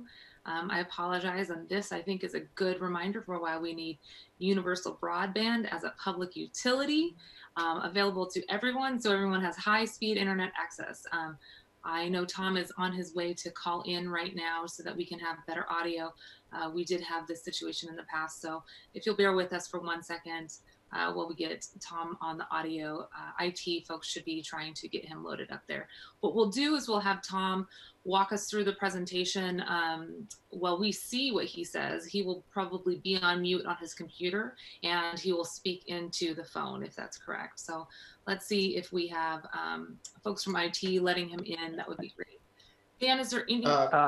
Wonderful. Hi, Madam Chair. I'm actually online in the background. Put yourself on mute on your computer, please. Perfect. Okay, we're ready to go when you are, and you can put yourself, if you're comfortable holding your hand like that, we can hear you great, and we will walk through the slides with you. Okay, this will be great. So the next few slides that we'll cover this morning will discuss the annual revenue amount from the proposed tax. We'll talk about the threshold that determines the eligibility for different business situations. I'll refresh the concept of assigned payroll and how that matters for the application of this payroll tax. Also go into the rate structure as the tax has a different tier levels based on size of business as well as the size of employee compensation. Cover the exemptions that are included in the bill, turn to the date the tax becomes effective, due date for the initial collections, and then finally wrap up with a discussion of the sunset provisions in the bill. From a high level, the annual revenue amount that staff estimated for this tax structure is approximately $174 million per year. As I mentioned at the front end, and we'll go into more detail in the next few slides, there are two different size of business considerations that are included. There is a $7 million to $1 billion, and then a $1 billion and higher business size. The data that staff used for the estimate was provided by the State Employment Security Department. It's for 2019 data inflated using CBO's wage and salary disbursement regional forecast. The data that was requested and was provided by ESD describes the different payroll tiers for the different size of compensation level. However, it did not provide sufficient detail or any detail for that matter for describing businesses above $1 billion in size.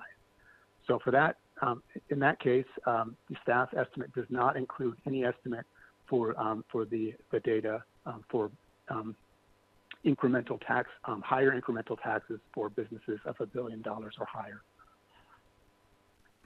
So turning to the tax threshold, and this actually the prior slide, if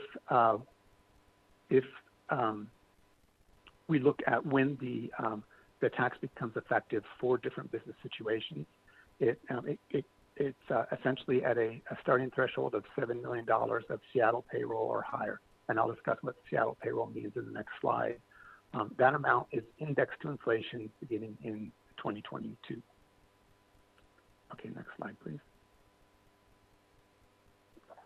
When determining the payroll, there is essentially a three-part test that is used by tax administration staff. One is whether or not the employee primarily works in the city of Seattle. If in those instances, the full amount of the payroll is part of the tax base and part of testing against the $7 million threshold. If that's not the case, if the employee works in multiple locations, the test is whether or not it's 50% or more. So if the employee works 50% or more in Seattle, then the entire amount of the payroll would be assigned to Seattle for determining whether or not the payroll is part of the threshold test or not. And then finally, the third test is in the event where the employee does not work 50% or more of their time in any one location, but the employee resides in Seattle. In that third case, all that payroll for that employee would be included in the tax base. Next slide, please.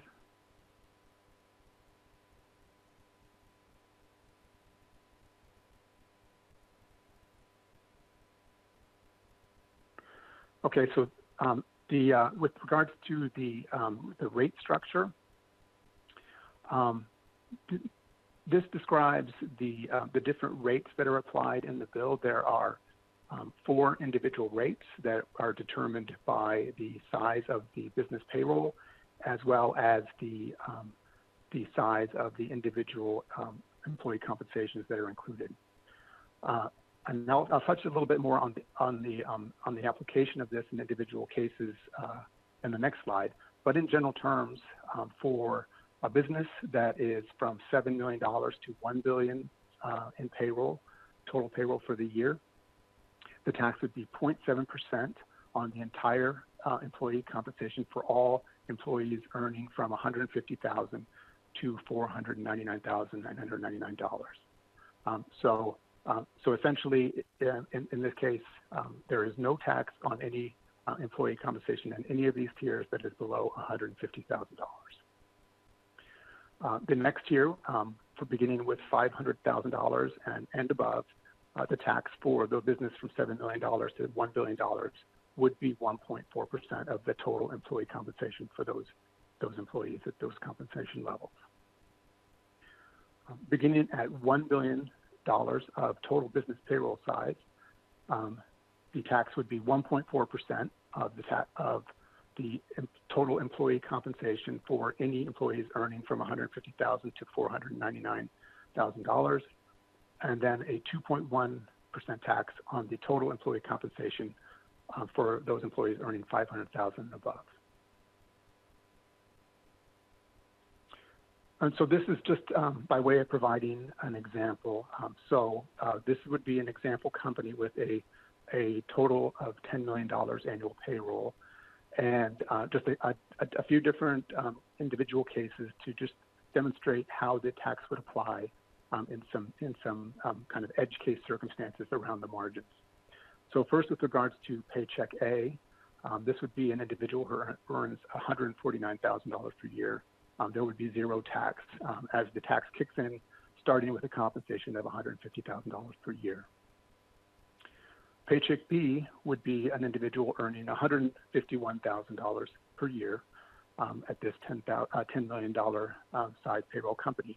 So in this case, the tax would be 0.7% times the total $151,000 for a tax of $1,057.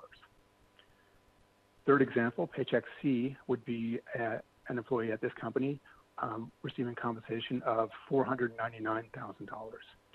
In this case, the tax would be, again, 0.7% times that total $499,000 for a tax payment of $3,493.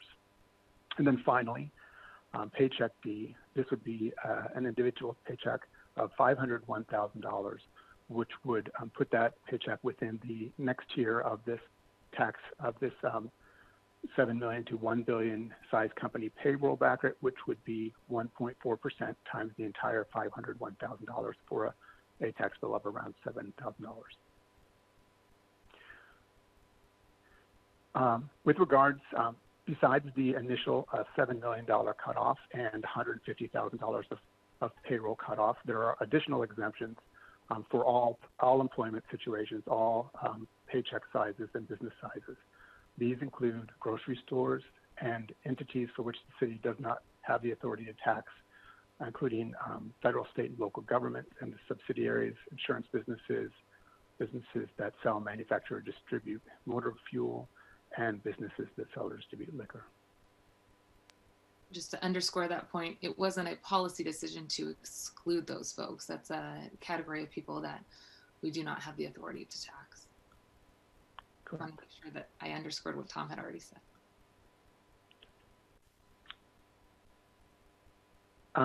Next, with regards to the effective and due dates,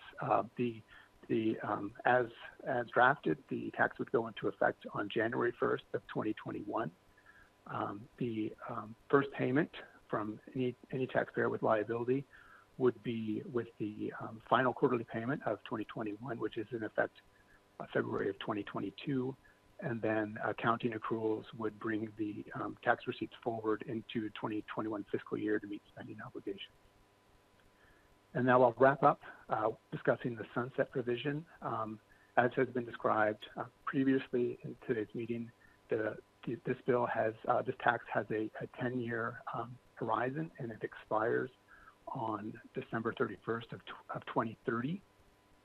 There's also a codified provision in the bill that is a statement of legislative intent to monitor the tax proposals at overlapping jurisdictions, for example, the state and the county, for any progressive revenue plans that are in the works or that are passed that would overlap with this proposal, and with the intent to explore amendments to this proposal if those circumstances arise.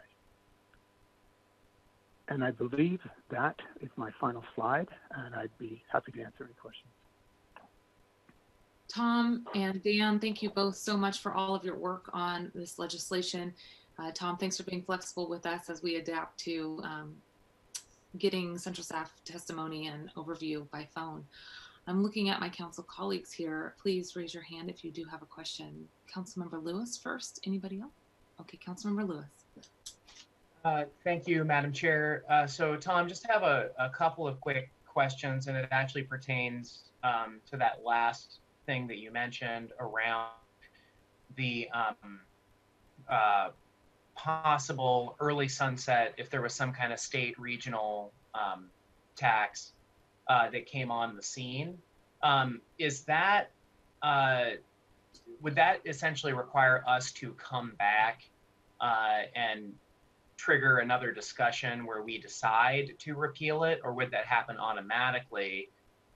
If that's the case, what level of regional tax would be suitable to essentially remove this tax? Like, would it have to sort of set similar rates and be a formula that would lead to a similar level of revenue? Thinking in terms of the spending plan that we discussed earlier, I wouldn't want us to be in a position where there's a new regional tax, but that doesn't factor in the commitments that we've already made to the public and to the services that we wanted to provide. So how would that process work? Councilmember Lewis, thank you for the question. As currently drafted, the codified provision would express the intent for any progressive tax discussion at a regional or at an overlapping jurisdiction, so state or county. And then it would not mandate, but this it expresses the intent of the council to as you say, engage in those discussions, given that occurrence of a progressive tax proposal that's in discussion somewhere else. So it's not mandatory. It's a statement of legislative intent. So to put a fine point on it then, there wouldn't be an automatic repeal. It would just sort of express that while we are interested in a regional solution and while we continue to wait for a regional solution, we just can't wait any longer given the scope and scale of our need. But if that regional tax materialized, we're totally willing to talk about it and revisit how this is structured. But it would require us to bring it back to propose some kind of additional measure and to pass it. Correct. There is no automatic course of action. It's just an intent as you described. Councilmember Lewis, any other questions from you? Not currently. Thank you, Madam Chair. The next person I have in the queue is Councilmember Herbold. Thank you. So let's see. So first for slide 11 around eligibility, could you let me know whether or not nonprofits meeting the annual payroll tax threshold would be taxed? Councilmember Herbold, thank you for the question. A nonprofit that is in excess of the initial $7 million business size would be subject to the tax to the extent that that nonprofit has individual paychecks that are above $150,000 per year. Thank you. And then another question as it relates to that that eligibility. Just want to confirm my understanding that the businesses that meet the threshold for the tax year based on payroll, that businesses meet the tax threshold for the year each year based on payroll expense in the previous year. So businesses in 2021 would meet the threshold for tax based on their payroll expense in 2020. Is that correct? That is correct. It's always looking back to the prior year. And similarly, since I believe that this tax structure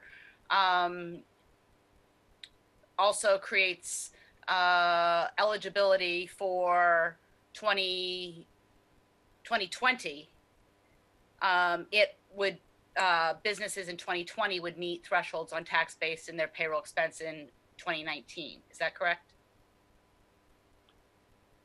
There is the tax goes into effect on January 1st of 2021, so there would be no 2020 tax liability. So the first test would be determining eligibility for the tax in 2021, looking back at 2020. So this different structure addresses the concern I had raised last week about the Swant Morales proposal that would start charging in 2020, even though it wasn't going to be collected in 2021 based on 2019 revenues, in my concern that 2019 revenues would not be necessarily illustrative on the health of a business or the revenues collected by a business in 2020. Tom, this is Dan Eder. I correct me if I'm wrong, but I think I have it right that the measure of the tax is different than the eligibility threshold in terms of which right, year. And I'm talking specifically about eligibility threshold. Thank you. Very good.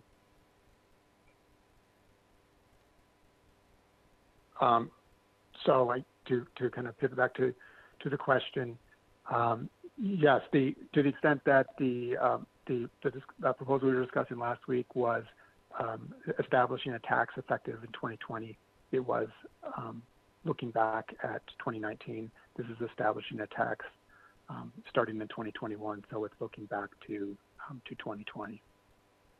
Thank you. And then my last set of questions relate to slide 13. Just wondering whether or not you have first estimates of numbers of business that might meet each threshold, payroll of 7 million or 1 billion. And if you have the estimates of the number or spread of salaries over the threshold amounts of 150 and $500,000. Just want to understand what the revenue estimate of 173 million in 2021 is based on.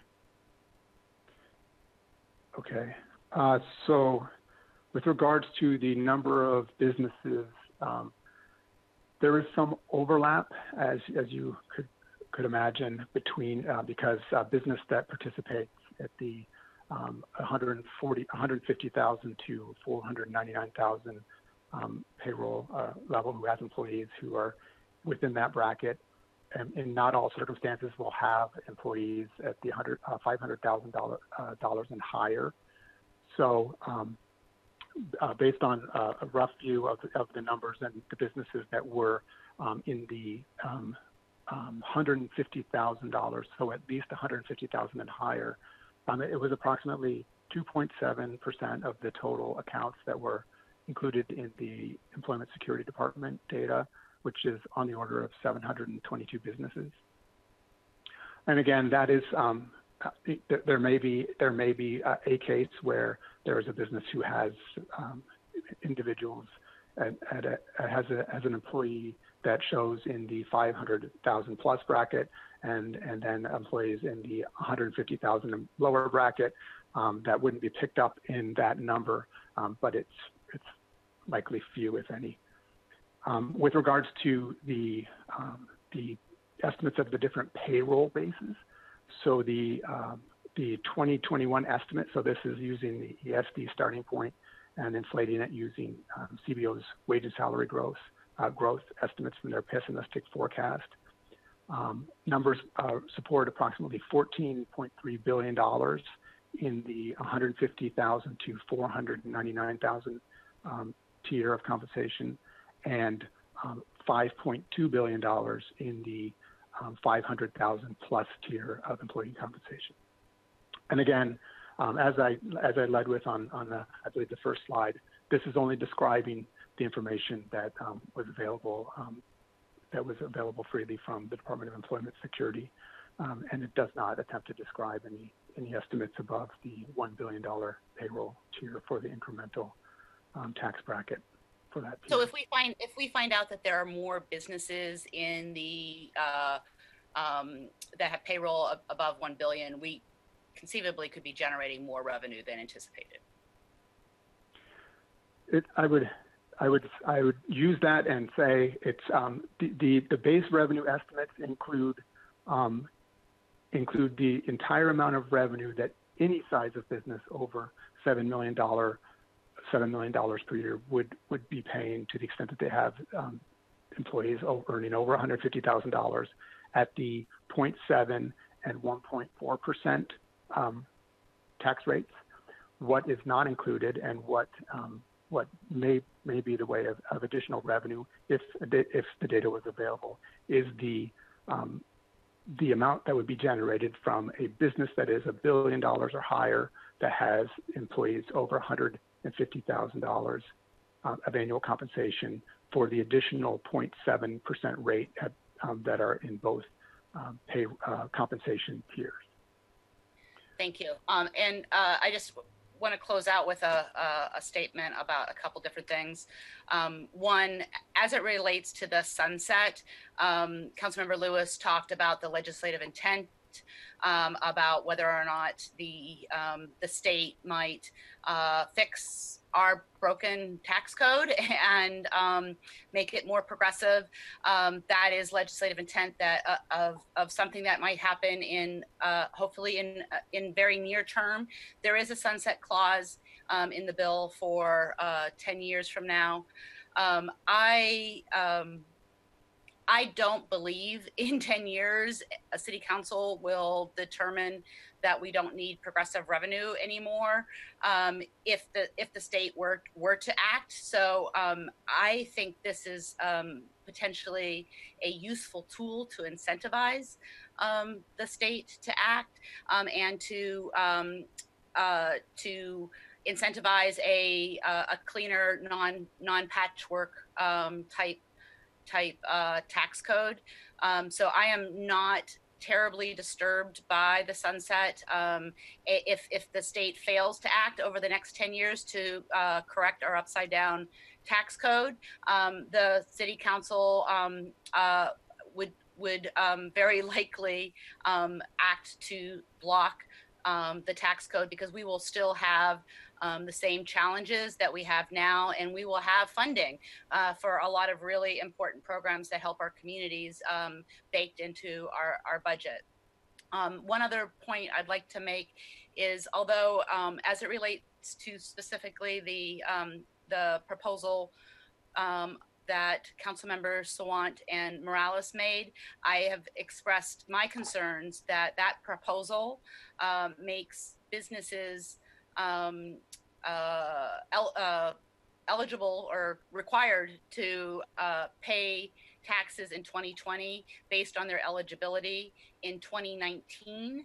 With this particular model, I would be less concerned about this tax kicking in 2020 based on 2019 eligibility, because the situation I've been concerned about with the model proposed by council members Sawant and Morales is that in this very uncertain business climate, you know, for instance, a business of 200 employees all making minimum wage would meet that threshold.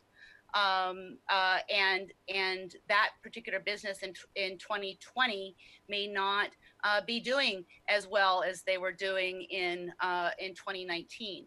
Since this particular model is really focused and zeroes in on higher salaries, from my perspective, if you as a business are still have a significant number of employees that are making these higher salaries in 2020, I am less concerned about having the requirement kick in 2020 based on 2019 payroll amounts. So I'm just sort of throwing that out there to test the waters, because that might be one way of growing the size of the revenue generated by this tax. Thank you very much, Councilmember Herbold.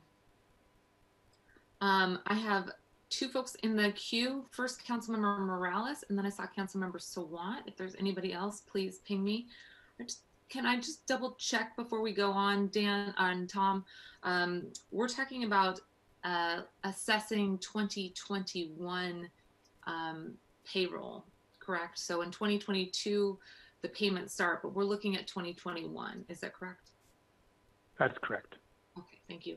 So I think Councilmember Herbold, your point is well taken.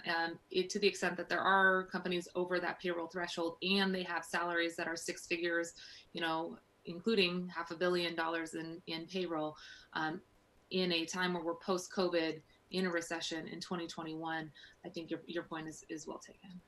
Thank you. And Councilmember Mosqueda, before you move on to another council member, because I just don't want to lose my opportunity to say how much I support this proposal, and I'm really excited that you have brought it forward and have it be both focused on what the needs of our communities are, whereas it is a start, and the needs are great, and this is not going to address all of them.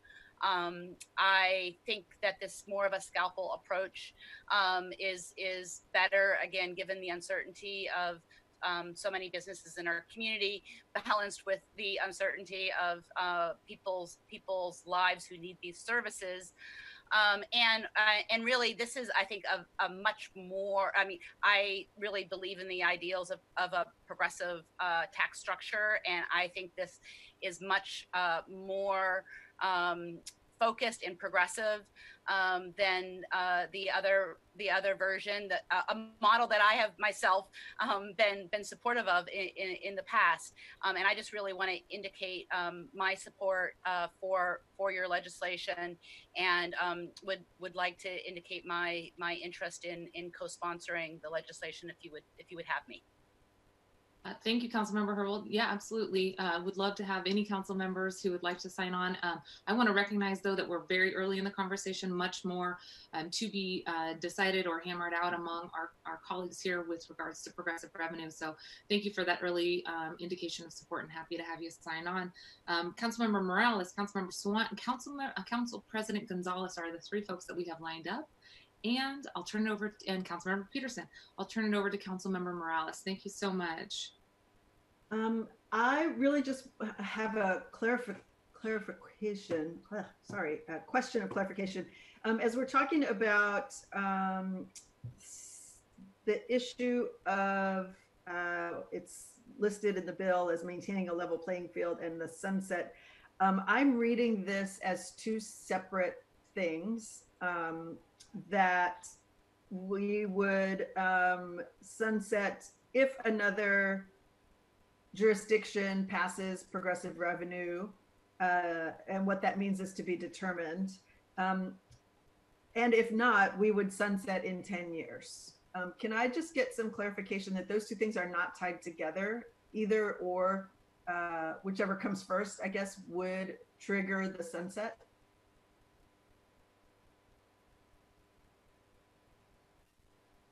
Anyone? That's correct. Okay. They are separate. So it is not the case that they have to, that they would have to be tied together. That I was losing the thread there, and I forget which council member was asking the question, but either one of those would trigger the sunset. And in the first case, if another jurisdiction passed progressive revenue, then the council would have to act. And in the second case, if the 10 years expired, it would just expire. You've got that correct, Councilmember. Okay, thank you.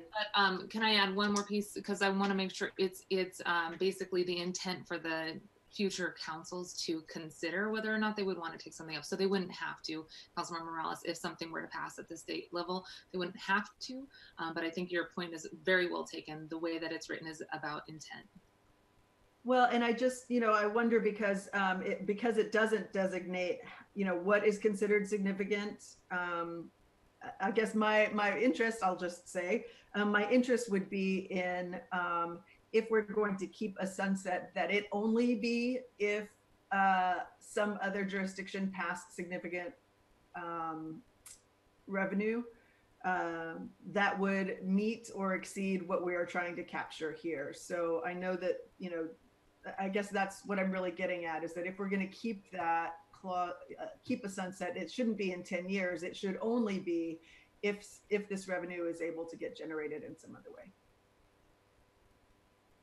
Thank you, Councilmember Morales. Any additional questions from you? Oh, okay, thank you very much. And it looks like Tom is trying to call back in. So for the IT folks, just want to make sure we have Tom on the line as well in case there's questions for him. Councilmember Sawant, and then we have Council President Gonzalez and Peterson. Thank you. I wanted to make some points, but I also felt there were many misleading remarks in the last few minutes, and I need to clarify that for the members of the public who are watching and people who are fighting for the Amazon tax who are watching. I mean, the bill that's under consideration right now doesn't take effect until January 2021, so it charges no tax for 2020. So we have to note that in the middle of a pandemic recession, that is hundreds of millions of dollars of lost revenue. And I think the bill, just a side point, but an important one, is that it pays off the loans by spending almost nothing in 2021, whereas in the Amazon tax bill, we have the full 2021 revenue because the loans are paid off by the eventually collected 2020 taxes. But the main point I wanted to focus on is the hundreds of millions of dollars of revenue that will be lost by not charging taxes for 2020. And I really object to the way Councilmember Herbold has characterized the process of tax collection. It's all very sleight of hand. and there was one misleading remark. But the sleight of hand is this whole sort of building this boogeyman of how the poor businesses that are struggling, how will they pay taxes if they if they have struggled or so on. So let's be very clear. If a company has gone belly up, they're not going to pay taxes. But it is a question, it's a recursive question, because the way everybody pays taxes is you pay taxes this year on the income you had made last year. That is the same for corporations, that is the same for households. So for all the tears that are being spilled for the largest businesses, let's keep in mind, we're talking about the largest, at least as far as the Amazon tax is concerned, the largest 2% of businesses that we're talking about. They are the business owners who are, many of them, billionaires, multimillionaires. This is not a tax on workers, and I want to come to that in a second, because again, there are very misleading points that are being made.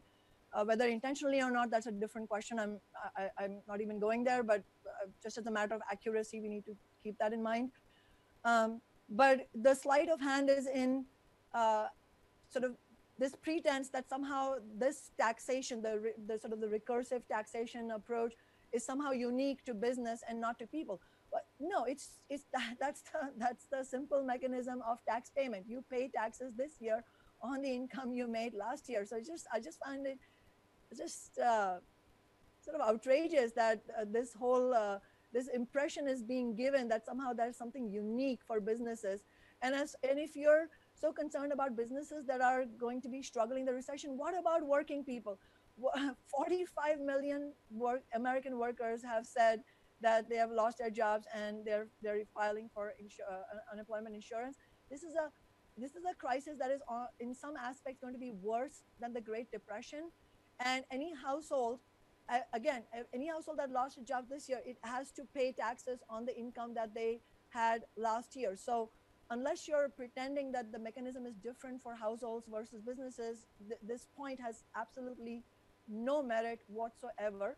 And furthermore, as one of the people in public comment stated, the tax obligation of such a large corporation with $7 million of payroll is so minimal compared to the tax obligations that ordinary people have. And then look at the compounded situation that they're facing with or having the most regressive tax system, on top of that having major difficulties in their lives because of the pandemic recession. And so I don't agree with Councilmember Herbold. The health of businesses, what about the 2019 health of ordinary people? They're still going to be paying taxes. I mean, the tax date has just been deferred, but they still have to pay taxes unless the federal government says no taxes owed for all working class households, which they certainly should do. That is still an obligation that workers are going to have, and nobody's coming and saving them. Nobody's telling them you don't need to pay taxes because we're going to write a legislation that takes care of you.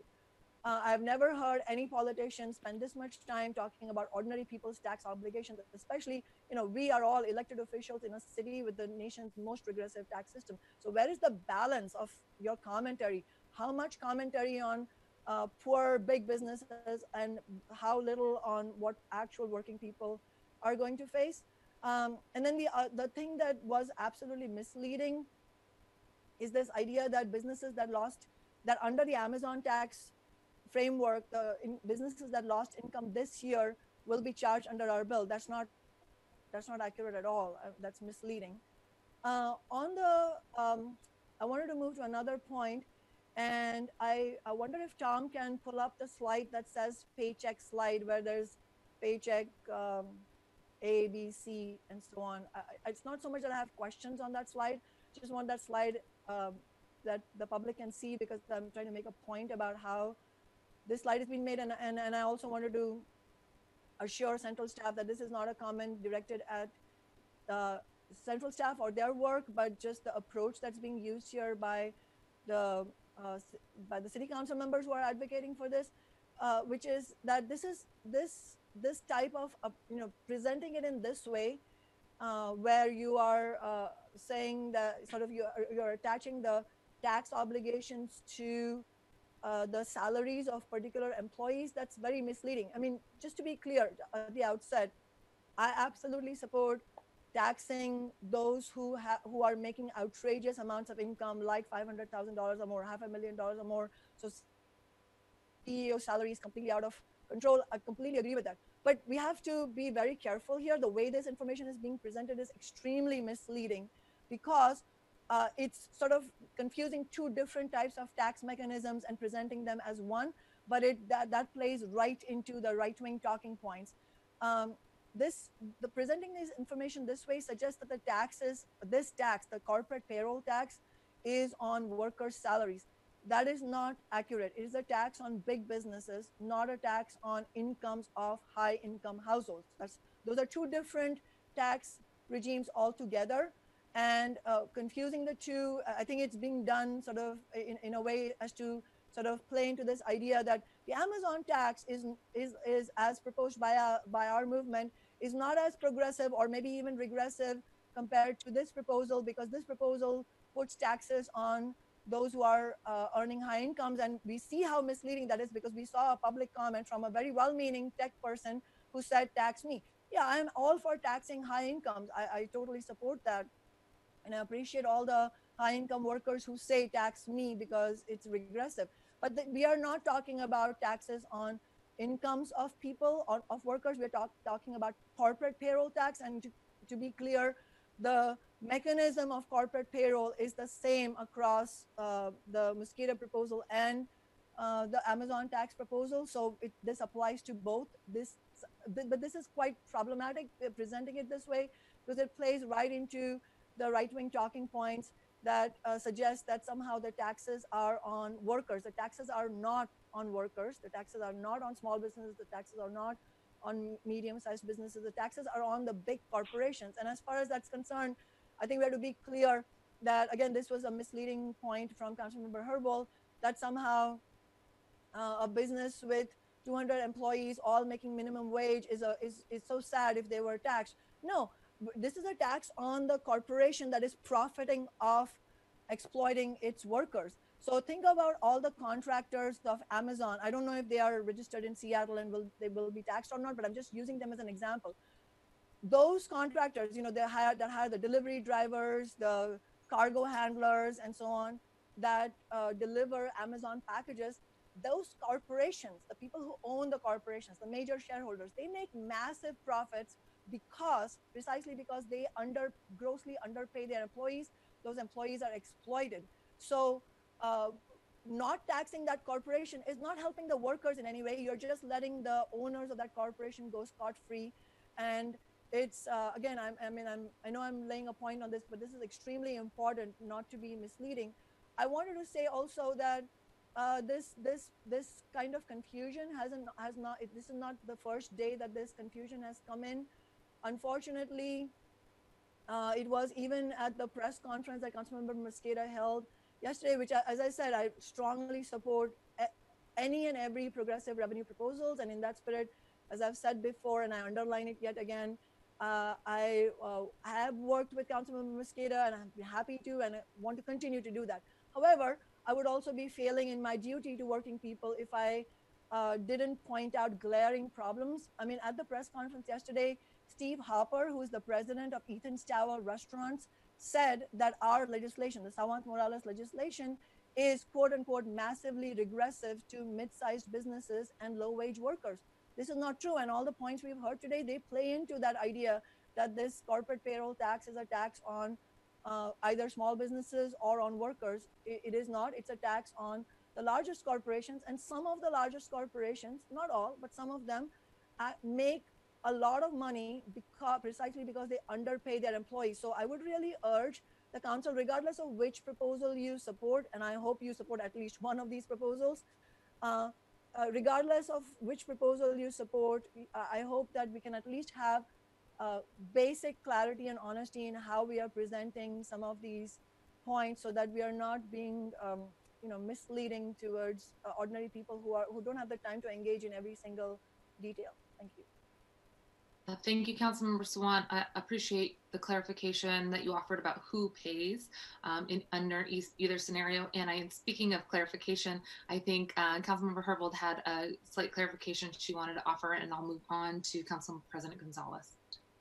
Thank you. I'll keep it super short. I would just want to reiterate that my point, regardless of whether or not we have a disagreement of whether or not Councilmember Mosqueda, your proposal interjects more progressivity. I do not think that the Sawant Morales proposal is lacks progressivity. It does have progressivity, but yours is I believe more finely tuned on those businesses. Nobody is saying that employers or employees are paying this tax. The businesses are paying the tax, but this proposal is focused on the businesses that have a lot of high wage employees.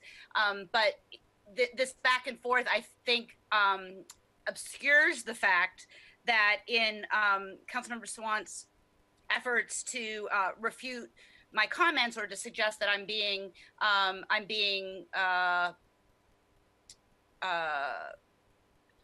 misleading the public about who pays the tax.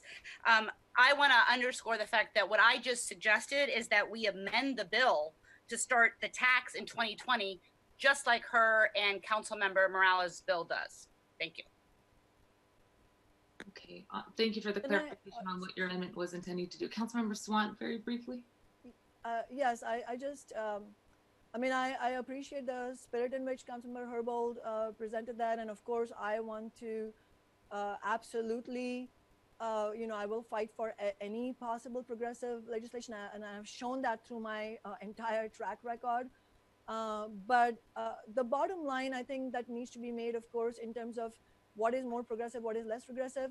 I mean, if you agree, technically speaking, that this tax is on the business, not on the employees, then you cannot say that this is more progressive, because the only universe in which the idea, the claim that the Mosqueda proposal is more progressive than the Amazon tax, the only universe in which that holds any accuracy is if you accept this right-wing point that somehow this is a tax on workers. It is not a tax on workers, it is a tax on corporations.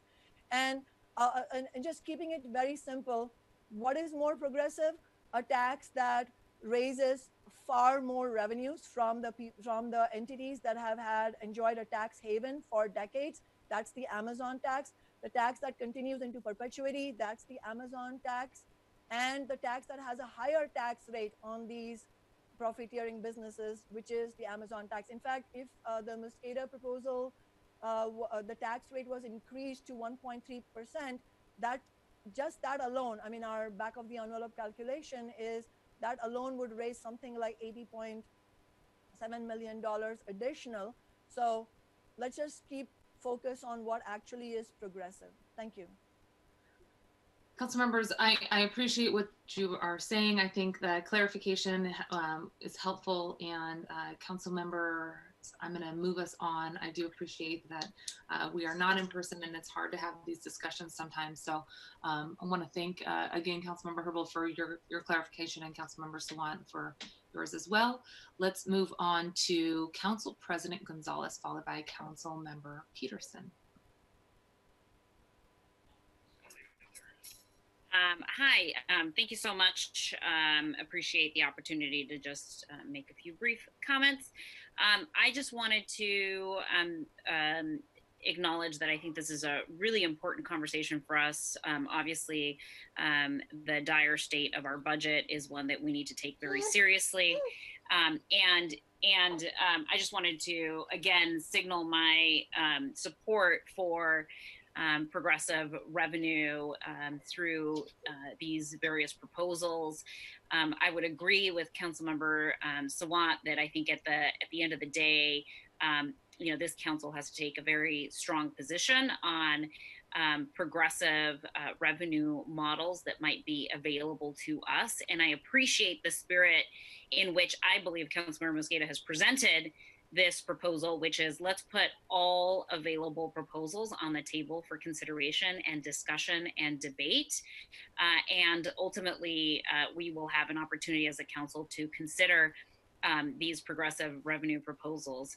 I think, again, setting aside the question of degrees of progressivity, as indicated by Councilmember Herbold, I think it's fair to say that we have two two proposals on the table right now that are both progressive in nature, and I think it's going to be important for us to make sure that we have a full vetting of both of the proposals to make sure that we as council members feel like we are comfortable choosing one over the other. And I am going to be supportive of all of the progressive proposals because I think we just need to make sure that we are staying committed to identifying revenue sources that aren't going to be on the backs of working families in our city who are just bearing the brunt of taxation in our city and in our state right now. So I really want to thank council members Sawant and Morales and Mosqueda for your thoughtful approach here in proposing something that we can all consider. I do want to signal that I, at this point, would prefer Councilmember Mosqueda's proposal in large part because of the spending plan related to immigrant and refugees in particular. That was something that I found was missing in the prior proposal, and I understand that we could amend things accordingly, but I'm interested in making sure that we are meeting the needs of immigrants and refugees who've been completely left out of prior relief funds, and really appreciate the integration of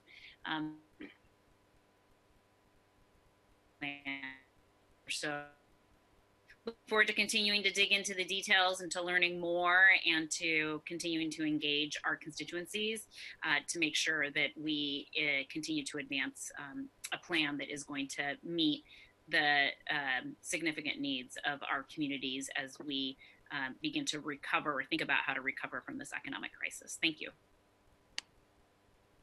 Thank you, Council President. I really appreciate your words, and I think we are, I caught just a little bit at the end there, so if there's something else that I missed, I'll follow up with you, but I appreciate your comments. Council President. I'm sorry about that. I got completely disconnected, so I'm so sorry about that. Okay, that's okay. Councilmember Peterson, thank you for waiting. Thank you, Councilmember, and I really appreciate Councilmember Mosqueda, you putting forward another option on the table for consideration. And I know your team did a lot of hard work on this, and want to thank City Council Central staff who's been working extremely hard over numerous proposals, and also appreciate the outreach you did, Councilmember Mosqueda, on this. That's really important, that outreach that you did to various stakeholders. And to be frank, I mean, I'm still reviewing the 3 ordinances. They were provided yesterday, and I know that's part of the discussion during the budget rebalancing. Interested in seeing how the mayor is proposing to rebalance the 2020 budget, just so we have all the information at the same time, and I'll be able to have more comprehensive questions at that time. But just wanted to thank you and all the staff that put everything together. I guess a couple of starting questions for me are the revenue estimates. Are they based on pre-COVID economic numbers? I heard they were from 2019. So does that mean we don't really yet have the benefit of seeing how much revenue we could raise at these particular tax rates at this time? It's just our best guess from 2019 figures. Thank you for the question, Councilmember Peterson. So to answer that question, I'll just explain how the estimate was generated. The starting point was the 2019 Employment Security Department payroll data. And then the next step was to inflate, or in this case, deflate those figures to a 2021 number. And I did that using the City Budget Office's regional economic forecast number for wage and salary disbursements, which indicated a 15% decline from 19 to 20 and a 3% decline from 20 to 21. So that was the mechanism used in this estimate to true up given economic circumstances. Thank you. And so again, I'm just still reviewing these bills. Appreciate the opportunity to dig deeper into these. Thank you. Thank you very much, Councilmember Peterson. Are there any other comments from folks? I see Councilmember Strauss. Councilmember Strauss, please. Thank you, Chair Mosqueda. I had comments for our earlier section of discussion, and with time being limited, I also wanted to ensure that we didn't run over time today because I know we have a lot of opportunity for further discussion. What I know from both the meeting that you held last month, as well as looking at and analyzing past recessions, is that austerity measures don't work. We need to have a healthy middle class if we are going to have a healthy economy.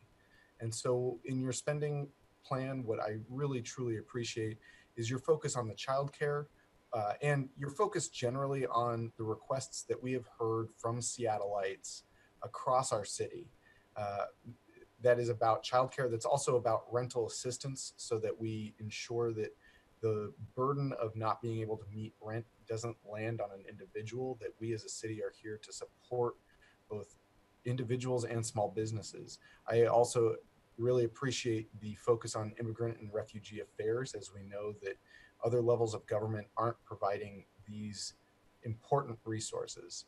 And finally, the ability to support small businesses who have small margins. These small businesses across our city really make the fabric of our city unique and vibrant. And so your spending plan, I believe, is very clear. I really appreciate it. And thank you. Looking at the taxing section, it is also clear and easy to understand.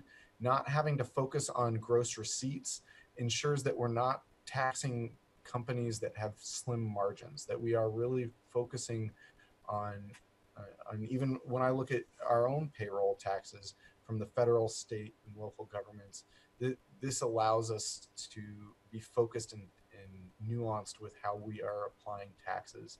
I really do appreciate your call out for higher levels of government to pass taxes and our ability to, almost as if it's a reverse preemption, because really we need the state to act.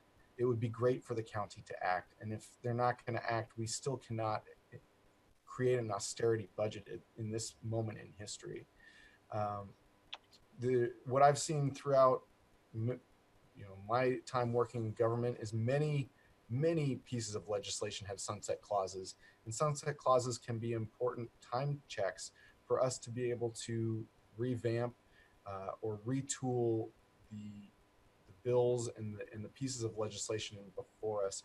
I think that both of these aspects of this bill really do help put pressure on the state government, and the state government really needs to act. And what we have seen is that they have fumbled for years, and we can't wait for them to continue fumbling, especially in this moment in history. This bill also allows our businesses and our community members to stabilize during this crisis and not to get ahead. We all need to be able to take these pieces of legislation into consideration as we're making decisions into the future. And so I really do appreciate the fine-tuned, as Councilmember Herbold stated, the fine-tuned nature of this bill. I do have to say I had a lot of questions today, and thank you to my council colleagues for asking those questions. Specifically, Councilmember Herbold, you asked some really great questions. I do have a couple more questions, and I'll follow up with Tom after this meeting. Thank you, Chair. Yeah, absolutely. Any other comments or questions from folks? I'm not seeing any hands. I do want to note that Councilmember Gonzalez, as she was getting off the phone or off the line, she did let us know, she let me know that she does want to sign on as a co-sponsor. She was breaking up a little bit at the end there. So I want to just say that for folks' knowledge, and I want to appreciate everybody's questions. This is, again, the beginning as we look at large corporations paying taxes, again, not on individuals, thinking about how we identify where we slice that and asking those in a post-COVID world, especially to help small businesses, immigrants and refugees, low-wage workers and our homeless and unhoused, our homeless and unstably housed folks to be able to get the support they need so that they can not only survive COVID and the economic crisis, but so that we can rebuild a more resilient local economy. This is a really helpful conversation, and it's almost 2 o'clock. I want to just double check that there's no other hands going up. Seeing none, I want to thank our folks from the Central Staff Office. I know you put a lot of work into these slides, and I think that the slide that you did on the math really just helps businesses understand who pays that tax. I think it's important that we keep reminding folks this is about which businesses and how large those businesses are, and at what slice of within those largest corporations are going to be paying that tax. So I appreciate the math that you did there, and all of the presentations that you have put together. Your time is appreciated. We know you guys are constantly working around the clock, and that's not fair to you. We appreciate it, and I will do a better job of making sure that we both appreciate you and also constantly think about how much work we're requiring of our team at Central Staff. Thanks to the communication staff and our team within my office for all of the work that they did, especially Sejal Parikh for helping shepherd us through multiple conversations, and to the entire team, Aaron House, Farida Cuevas, and Aretha Basu for putting together this proposal that we're talking about today.